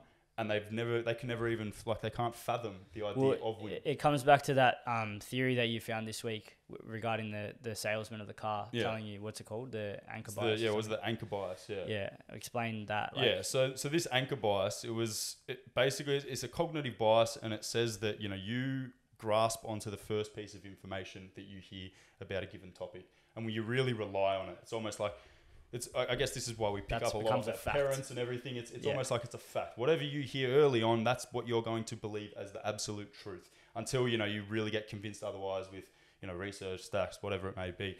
And the example that this video used was, imagine you went to a car salesman, he was offering a car and he said, this car's $20,000. And you go, no worries. So automatically you've just like anchored $20,000 as that value of that car. You can't be told or you can be told otherwise, but that's always going to be your reference point. The next week later, you go to the same car salesman and he goes, this car's $30,000. You'd be like, what the hell are you talking about, mate? You just said it was $20,000. You're ripping me off here. Yeah. Automatically, that's your reference point. That is the bias that you're going to put. That car might actually be worth $40,000, but because he told you it was 20, now he's telling you it's 30, you feel like you're getting ripped off. On the counter to that, if he comes in, or week 2 you go in and he says it's $10,000, you're thinking, you ripper, I'm getting an absolute steal here. The car might actually be worth $5,000. You've got no idea, but you've just held onto this bias that you've told from that first bit of information that you've been told, sort of thing. Yeah. And this applies here. We just expect to lose. We get told from day one, you are going to lose on the punt. The casino always wins. The house always wins. The bookies always win. You can't beat the bookies. You can't beat them. So then naturally people just automatically assume, well, you're either not winning or you're a scam or whatever it may be. Yeah. And yeah, that's the thing. Like, so when people charge you $99.95 for a finals package and they lose and there's no public results, firstly, the person doesn't even want the public results because they just expect to lose. And it's only $20. Yeah. So it's only $20. That guy was helping me out. He lost, doesn't matter, because they expected to lose and they don't even know what public results are. So it's a combination of obviously just having no awareness about what the fucking world is in terms of like you can win. And if you're not winning, that's wrong. And you should be getting a refund and chasing that up. So obviously we were touching on, you know, influencers and what people see on social media. And obviously we get a fair bit of, we'll call it feedback through TikTok, Instagram. A lot of the time it's like, you know, you blokes are a scam. If you blokes were making all this money, you'd fucking be doing it on your own. Why are you wearing a beanie? Why are you sitting on your grandma's couch? Why don't you drive a fucking Mercedes? So obviously as a bit of a piss take today for some of our greatest fans, we thought we'd wear, you know, some nicer clothes so that we look a little bit more legitimate. Take that one out of their arsenal, I guess. But the thing that I wanted to touch on while we're talking about that is, you know, obviously Twitter, TikTok, Instagram, it can get pretty toxic sometimes, you know. And what are people getting out of those comments? What are people getting out of, you know, telling JP's head looks like a swollen balloon, or we'll actually broke every bone in my face, so you feel bad now, but I couldn't give a fuck what you call me, honestly. Like, but call me whatever. What's the point I think, of that? okay, it's a combination of a couple of things. My personal opinion, whether it's right, I don't know. I think a lot of people writing those comments are probably having like a bad day, or they hate their lives at that point, or this isn't like their lives are terrible, but everyone goes through periods where they're having shit time, and it may make them feel better to, like, I don't know, try and drag someone else. Tell someone they look like their head fucking, what's wrong with your face, or your teeth are wrong, or But do you reckon they're whatever. Saying that like do they genuinely want you to be upset? Like, yeah, what is the point of it? Okay, so it's complex. So that projected hate is normally on people who, like, it's tall poppy syndrome. If you don't know what that is, look it up. Now, this may sound arrogant to people because of what the true definition of tall poppy syndrome is that people that rise above the pack, like we are above normal gamblers in terms of, like, we're winning, right? And people look at us and be like, oh, like, they're winning, so they're like, fuck them. Oh, it's that on top. But we're not better than anyone else. Yeah. Let's just clarify that. But then they come back to us and they say, fuck these guys. I'm kind of jealous that I'm losing and they're winning, or people following them are winning. Plus, they're making a living out of it. Maybe they wanted to do what we want to do. And then they're like, fuck them. I'm going to just hate on them because I want to make them feel like shit. because I don't want them to be successful because I hate what I'm doing. And I can relate to this because I never used to hate on people online, but when I used to do osteo, I was dissatisfied with my own life. And I used to get a little bit frustrated when I saw someone who was posting about how much they love osteo or how much they love their job. And I'm like, fuck, I want that. I never went down the pathway of like, oh, hey, you're a fucking piece of shit, I'm going to message him. But that made me feel shit seeing someone else succeed when I hated the position I was in. So I can relate. So my question or my challenge to these people is go internal and ask yourself why you're actually writing that. Like, would you publicly put your name to that comment? Would you show your family that comment?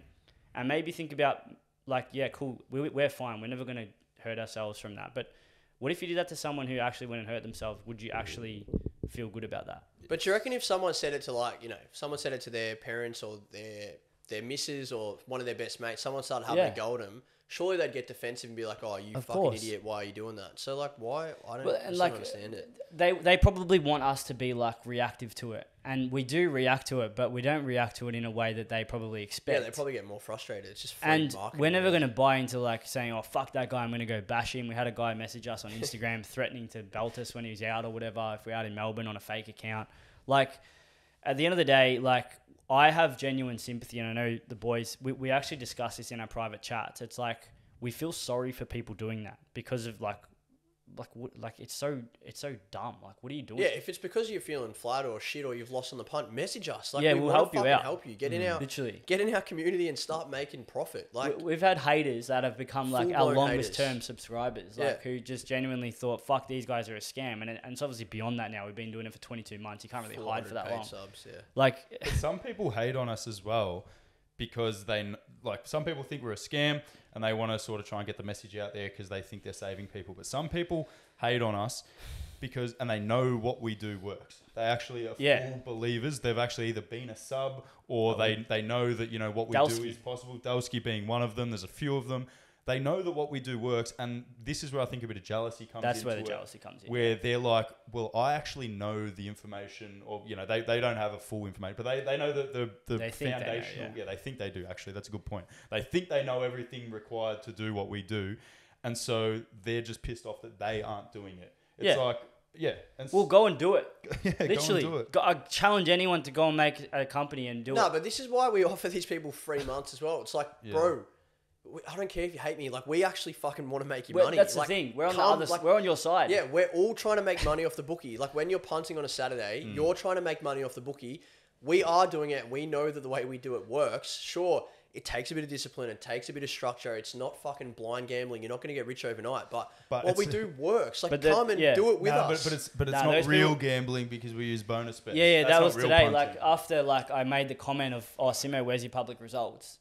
And he wrote, oh, they're in the members section, and then the next comment was, so they're not public, and then he deleted it, and someone, like 3-4 people messaged me on Instagram saying, oh, bro, he deleted your comment. And I'm not trying to expose, but I'm trying to just point it out, and then he'll do a story, oh, your way is not legitimate because you're using promotions or bonuses, and mate, we're making fucking money. You are not. And also, like, I've seen him post multis with bonus bets on it. Yeah. So why is it okay to do it that way, but not the way we do it? Because he just tries to. Because it's so easy to con people with, if one person sees one story, and they don't see the other ones that are deleted, you can con 9 out of 10 people who've seen it for the first time. Right, so exactly. What about the people that say, right? We've already kind of touched on this, but like, if we have 400 people following our service now, like, when are the bookies going to shut us down? Or when are we going to be a problem for the bookies where it gets to a point where the bookies are like, fuck, we can't give out second and third bonuses anymore? Well, are we anywhere near that?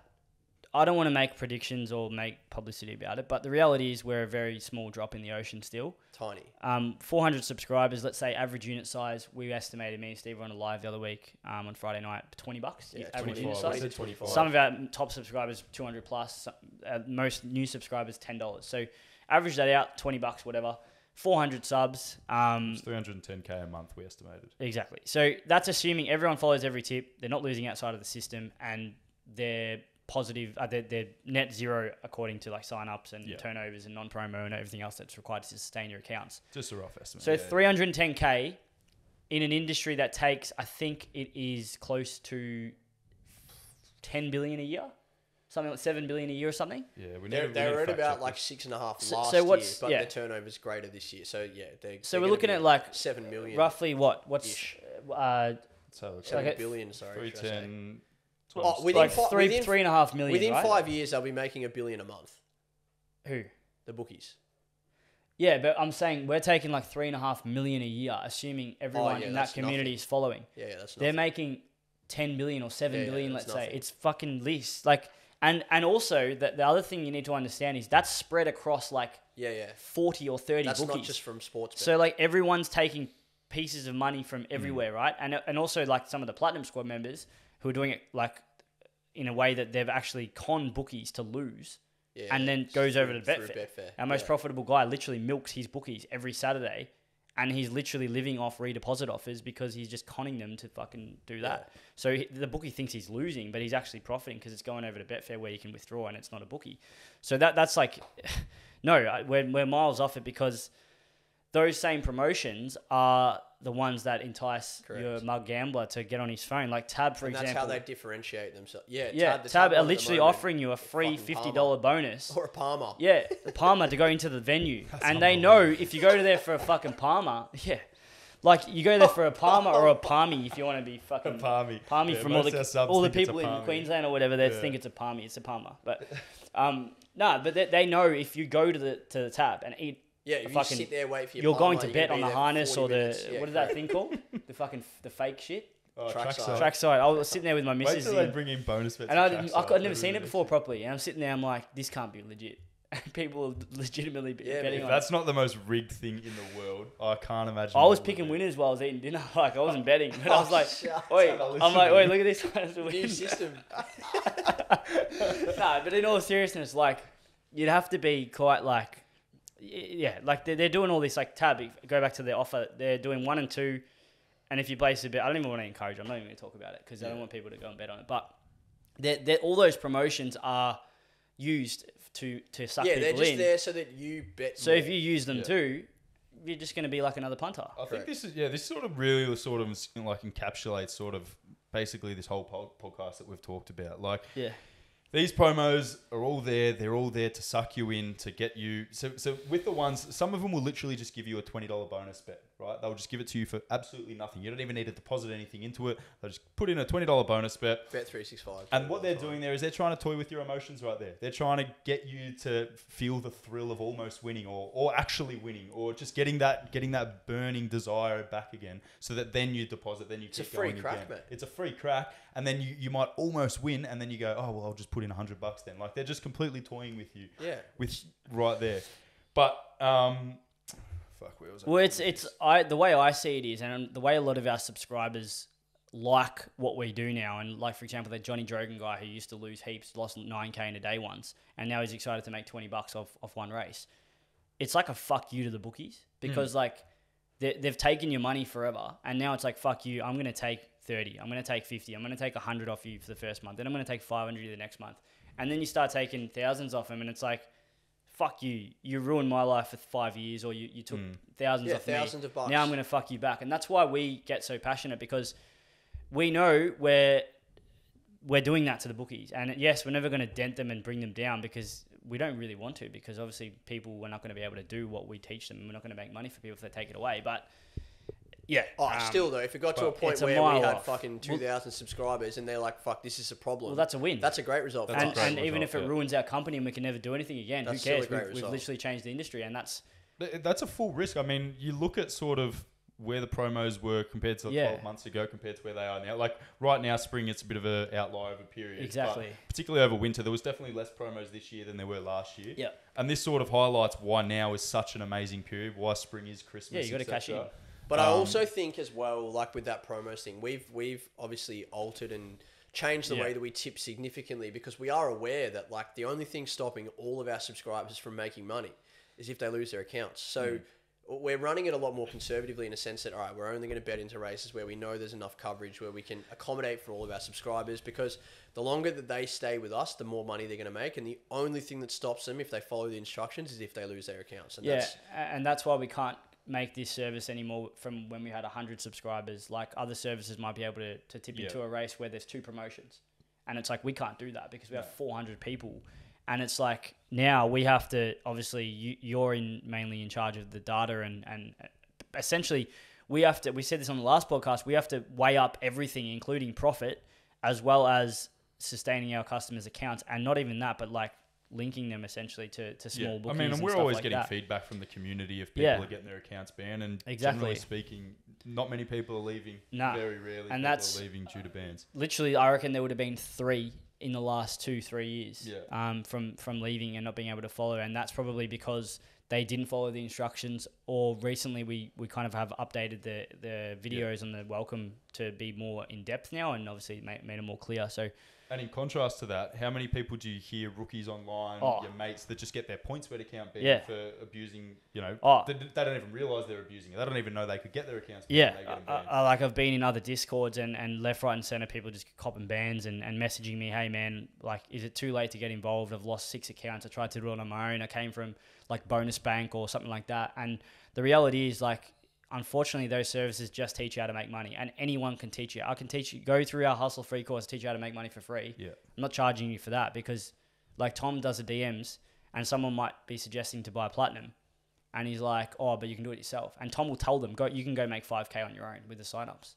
And like, what's stopping the person? 3K, let's say, 3 or 4K. And it's like, we tell them that you can, and it's there to be done, but if you don't want your accounts to be closed, for some people that's fine, right? That's the end of their journey. We understand that, but for the people that are like, fucking hell, this has opened my eyes to what's possible. Then it's like, well, don't do this yet, because you can be doing. I can actually speak personally. I remember I got told by someone we used to work with at the AO, who was like, mate, you can just go and make $1,000 straight away. This is before I just got into it. It was literally the summer before I just got into match betting, and I was just like, you know what? I'm just gonna burn these accounts. Just make fuck it. Just fuck. Like I'm not actually like whatever. Like I'm not a massive gambler. I got my Sportsbet account. Like, I'm just gonna burn them.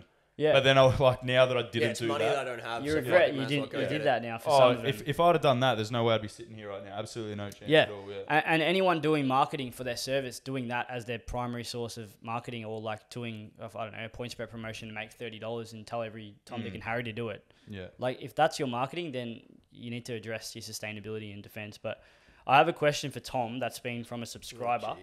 I'll read it out. I'll get the DM up. Hang on a sec. So this guy had a question. His name was Shep.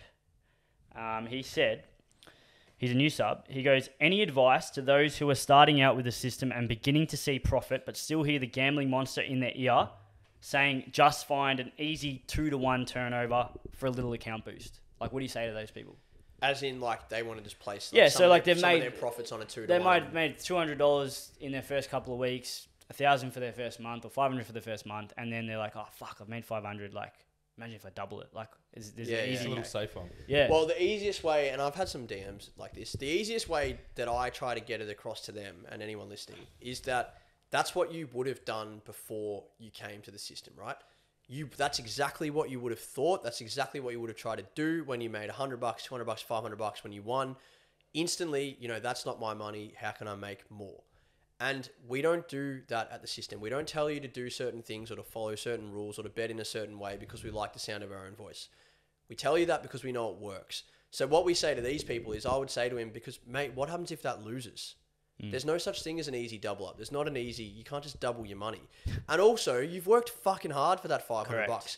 We haven't just hit 3 winners on Saturday. You've made $500. You've been turning bonus bets over. You've been following properly. You've been sticking to your unit size. You've done a lot of hard work to make that first $500. And the fact that you still even think about potentially throwing it away at the chance of doubling it, it's not worth it. And if you keep doing that, we always stress so heavily after, especially after winning days, guys, turn your bonuses over because they are free money. And whether or not we've made 10 units profit, 50 units profit, no profit, or we've lost 5 units for the week, that bonus bet is still worth the exact same amount of money if you do the right thing with it. So, yeah, I understand where they're coming from. We've all been in that position. We've got free money. Holy fuck, I didn't lose this week. I've actually got $500. Let's turn it into $1,000. But, we want you to be here in 3, 6, 12 months' time. And if you're going to do that every single time we have a profitable day, your results will not mirror ours, and you'll be significantly worse off in the long run. So, yeah, that's a great question and something that a lot of new subscribers grapple with. And after, we follow up with all of them after their first week. And so many of them, I'd say at least 10, 15% of them say, fuck, mate, we had a great day, but I'm not gonna lie, I gambled all of my bonus bets, and you know, I mean, they're way less frequent. I reckon 6 months ago, we probably get 3 of those a weekend. They're now less we're probably frequent, one. but it still happens, right? Yeah. And it's just like, look, we understand that's going to happen. We understand where you're coming from, but we know that if you do this for 3, 6, 12 months time, you're going to have, 100, 200, 300 units profit in your pocket. But that only happens if you do things correctly. Yeah. And that's why all the videos are there. That's why we offer basically 24/7, support. If you send us a message, we get back to you with a voice message. That's the difference. So obviously we would have sent a nice voice message to him, but that's what you got to do. Yeah, and I'll follow up actually Mez, who has been a resub who has admitted to losing a lot of money when he was away from the system. And he followed up after Saturday. I want to tie this into the Wednesday results from 2 weeks ago, and then the Moonee Valley and the Saturday where we kind of went that little ranging period, and then since then, we'll talk about that in a sec.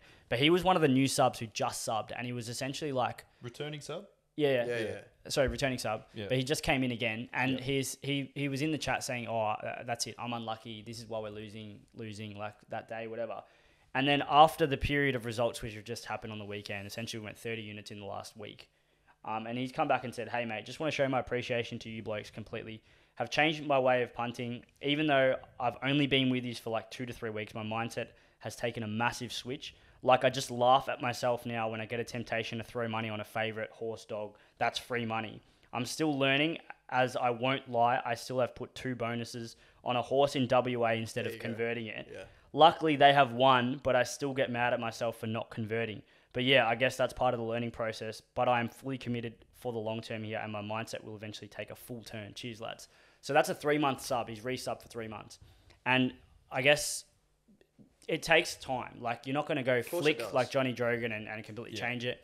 It literally takes time. It's a grind. Like, you want to progress. Yeah. But it's so fucking rewarding when you delete that. Like, you can see how fucking nice it is reading that. Yeah. And so for some people, I touched on it before, and it's like the difference between emotions and sort of behavior. Yeah. And a lot of people are not even aware that their emotions are controlling their behavior, right? Yeah. So when you come in and have this change of mindset, that's identifying what your emotions are doing and identifying how it is impacting your behavior, but then still changing that behavior still isn't easy, and that does take time. Here's a perfect example. Yeah. He has changed his behavior. He hasn't got to where he wants to be. Not like Johnny Jogan. He's literally gone from 100 to 0 basically with his change. But at least now Mez here has been able to see, all right, the way that I was doing things, that was an emotional reaction, and that was impacting my behaviors to the point where it was, hurting my triple bottom line, losing, essentially. So, that's something that we really do harp on. Mindset, emotion, it's all related, and understanding that, if you take a loss, don't let it impact your next bet. And that's what we offer here at the system, is a really sort of, that's what structure is. When we're talking about structure, if you want to put an umbrella term on it, that is what structure, because structure means that you cannot go outside of the boundaries no matter what happens. And this happened in the vlog that we did. We did a vlog, filmed like 4 or 5 months ago, and we actually had a shocking day. I think we had -8 or something. Yeah, -8. It was in June, yeah. And there was at the start of the video, we were riding a winner. It was an $8 winner, and we were getting a little bit excited and carrying on, whatever. Just for the record, we didn't even bet on any of those horses. No, yeah. So that wasn't even, we're not betting. We're purely invested for the subscribers' sake. None of us really bet anymore at all. We're just purely invested, putting all that eggs into, making money for the subs. But anyway, on the vlog, so by the end of the day, we had -8, and you could definitely see, compared to when we hit the $8 winner to the end of the day, we were a little bit flat. We were disappointed. We weren't disappointed for ourselves. We were disappointed for, all of the subs, of course. And a lot of the comments that we got on that video was, oh, these look like a bunch of guys who are betting with emotion, punt and losing punts. They're telling us to not But do I that. actually wanted that to be, I confess, I wanted that to be a losing day. And you guys are probably looking at me like, what the fuck's wrong with you? You always want weird shit, mate. No, but it shows people that, like, firstly, we're transparent. Like, who the fuck would post an -8 day? I reckon that would be in their top 10 worst days ever. Yeah. And we posted our only ever vlog about it. It's like almost like, what's wrong with you? Like, are you trying to get subscribers, or are you trying to tell people that you lose? And it's like, secondly, it actually shows, because I knew from that point in time, go and check the results from June 11 and go see our results, and you'll pretty much laugh. I think we've had 3 negative weeks since, and it's been about we had it was like 17 weeks. Units, 80 consecutive units after that day, I think, without a losing day.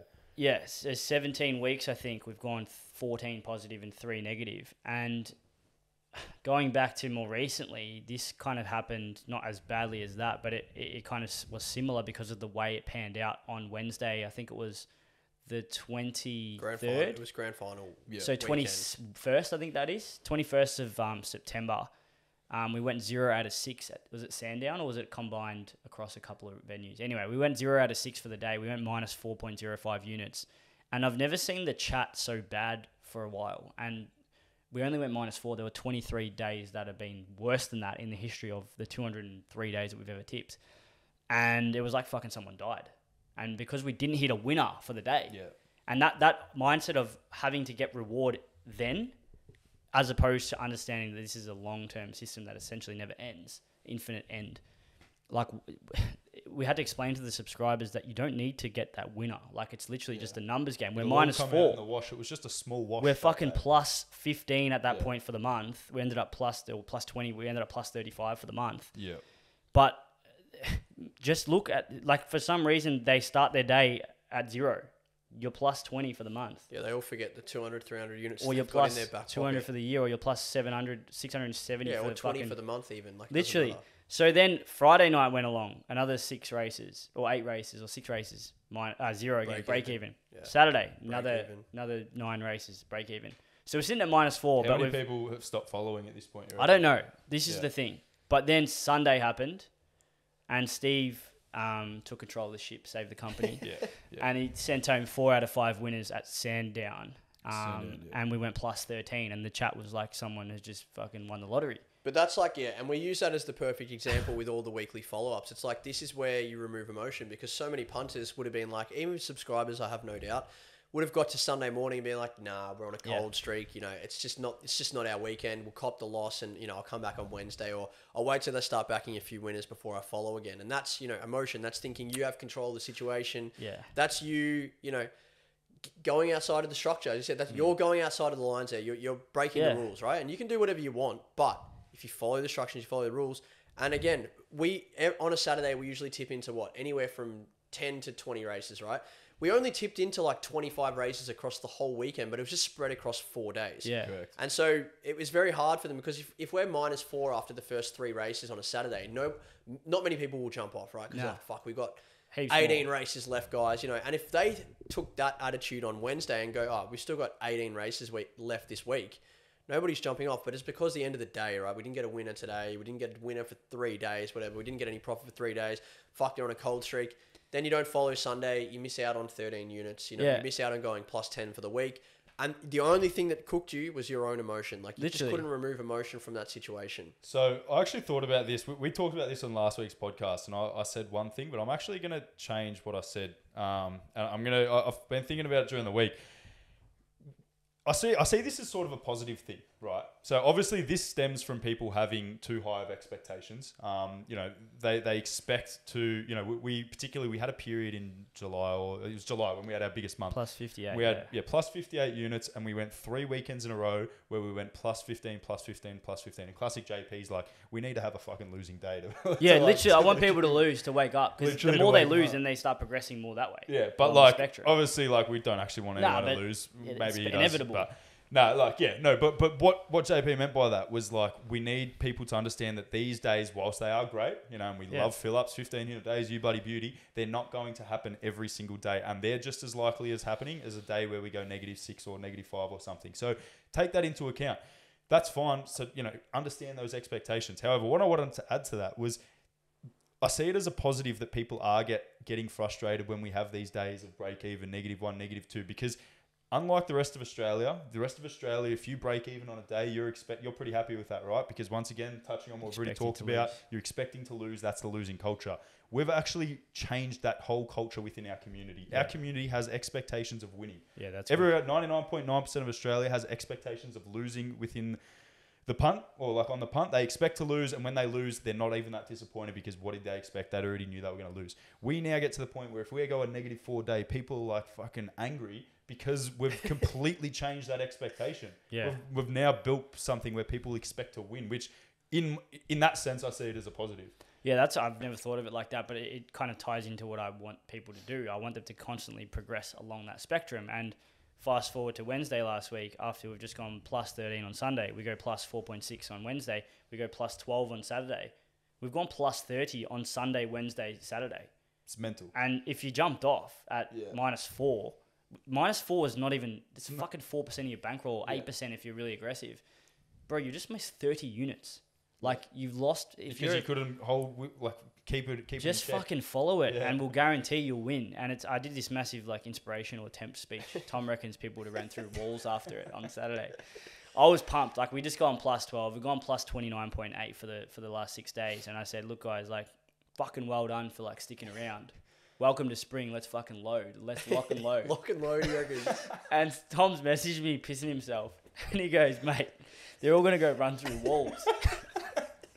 And I was that's when people say you guys, you say not to be emotional. We're still passionate.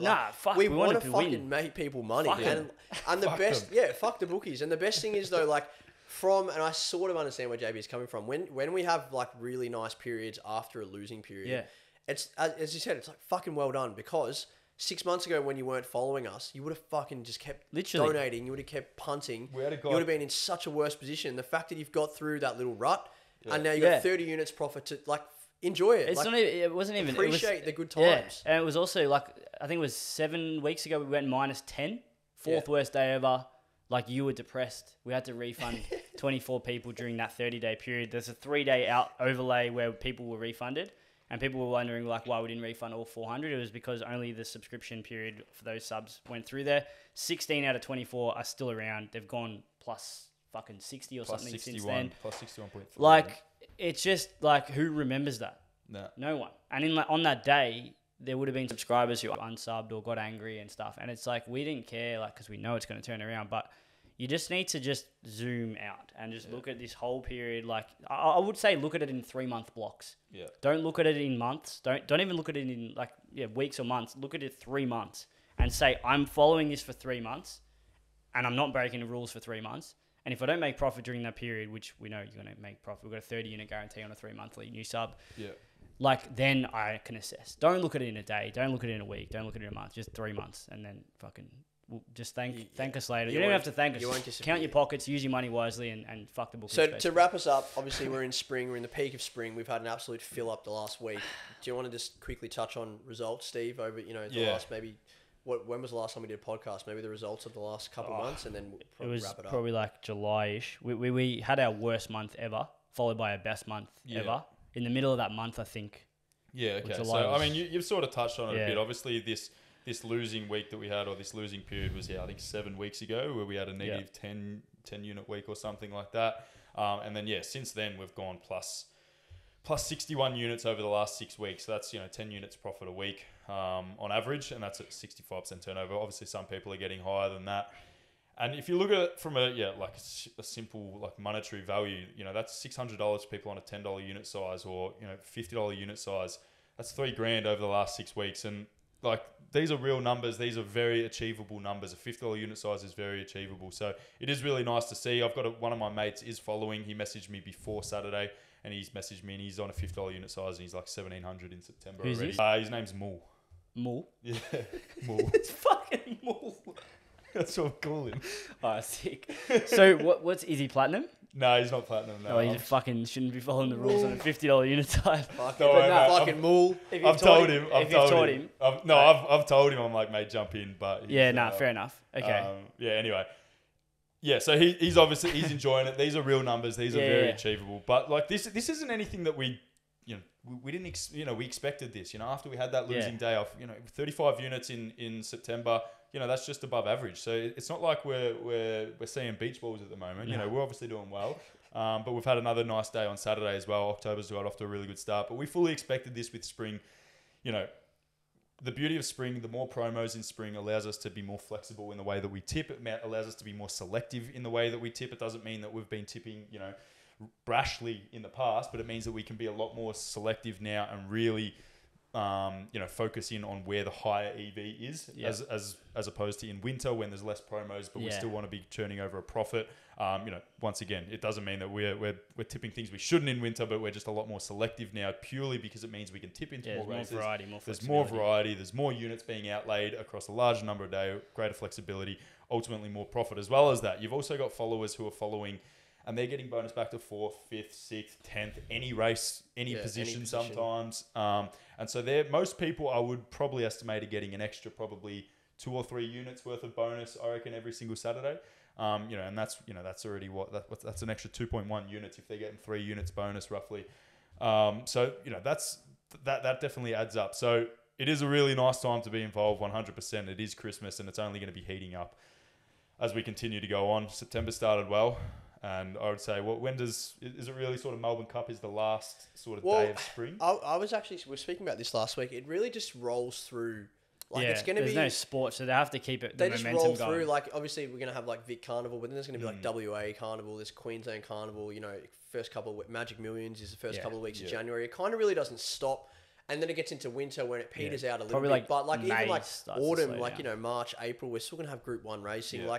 The next 6-7 months is really a massive part of the racing calendar, and then obviously it's going to die off a little bit during winter. It's still, I'm just looking at last year's results. In winter, 7.5, 29.3, 25. So we've still picked up another 55 units during winter. Yeah. It doesn't stop. There's still profit on the table. It's just obviously a little bit different, as you said. Us being able to be more selective or being more aggressive where we want to, where there's more EV, and knowing that our subscribers have more edge in the market. Yep. We're in a great position. It's fucking sick to have I think last spring we had 190 subscribers, I think, maybe around about that following. Yeah. The fact we've got 400 now is awesome, and I can't wait to see what I happens think the over 400 next as few months. well has become better subs. Just to say, we've probably got 300 really good subs now, as opposed to just having people who fly in and out. Yep. Yeah. I mean, people buying weeklies here and there. We say this correlation between the people who are here for long term versus not on a weekly is pretty high. They're not watching the videos. But yeah, if you are a subscriber, you've never had a better chance, or potential sub, never had a better opportunity to get the best content. We've just updated 5 new videos on the member section. So if you do subscribe, please listen and watch every single second of every single video before you even think about putting a bet on. Because we've worked our asses off. It took me 3 months to make the first one, 2 months to make the third one. And these boys were rinsing me for a long time. A couple of weeks away. I literally was saying a couple of weeks for literally 3 months. Shout out to Maxi. Yeah, so do the fucking work and you'll get paid later, because, as I said, build the foundation properly on your house. Don't build the house without the foundation, because it'll fall down. So I think we'll leave it there. If you want to, got a discount code? Yeah, I've got one. Obviously, we're doing, this is the podcast replay this week. So I know I had a better one, but I don't know if we want to do it. Nah, don't do yours, because yours will be stupid. So we'll do replay 10 for this one. 10, I'm happy with that. For the end of the podcast. I had a better one, which would get more subs. All right, what is it? Do you want to do it? Yeah, do it. Simo 10. Nah, that's stupidity. That is stupidity. I hope this stays in the podcast. You're a fuckwit, and we'll see you next time. Shout out to the couple of lads that I ran into in Richmond the other night as well, the Dirty Swan. On the train who I gave a free month to, you didn't fucking join, so you're missing out. You missed out on 30 units, literally. Where are you? All right, see ya. See ya. Cheers, guys. You got a clap or? Yeah, someone clap loud. You go. He's done the above the head one. That's right, it still works. That's all I'm saying. Fuck me. I don't understand why we do that and then we don't start straight away. No, you just look at it. It's a big spike on the audio, and then on all the camera audios, the spikes there, and you just sync them all together. Yeah. And then that's it. If this, it will fuck up again. It fucked up 1 second after we finished recording with Danny. So what's the problem there? No, that was a heat. That was the camera. I fixed that. Okay. Not too hot. Bro, the DMs are flocking. Good. Another one. Fuck if that wasn't filming. Yeah, nice. This one emptied. Oh no, we fucked it. Why? No, you're fucking kidding. I promise you. Oh, that one's actually fucked. Swear on my life, it says no space on memory card. No. I swear on my life, it does. Oh, mate. Like I full on swear on everything that it says that. Oh my god. Can we do without that? When did it go off? I don't know. Why does this shit happen? How can you see how much got recorded? I don't know.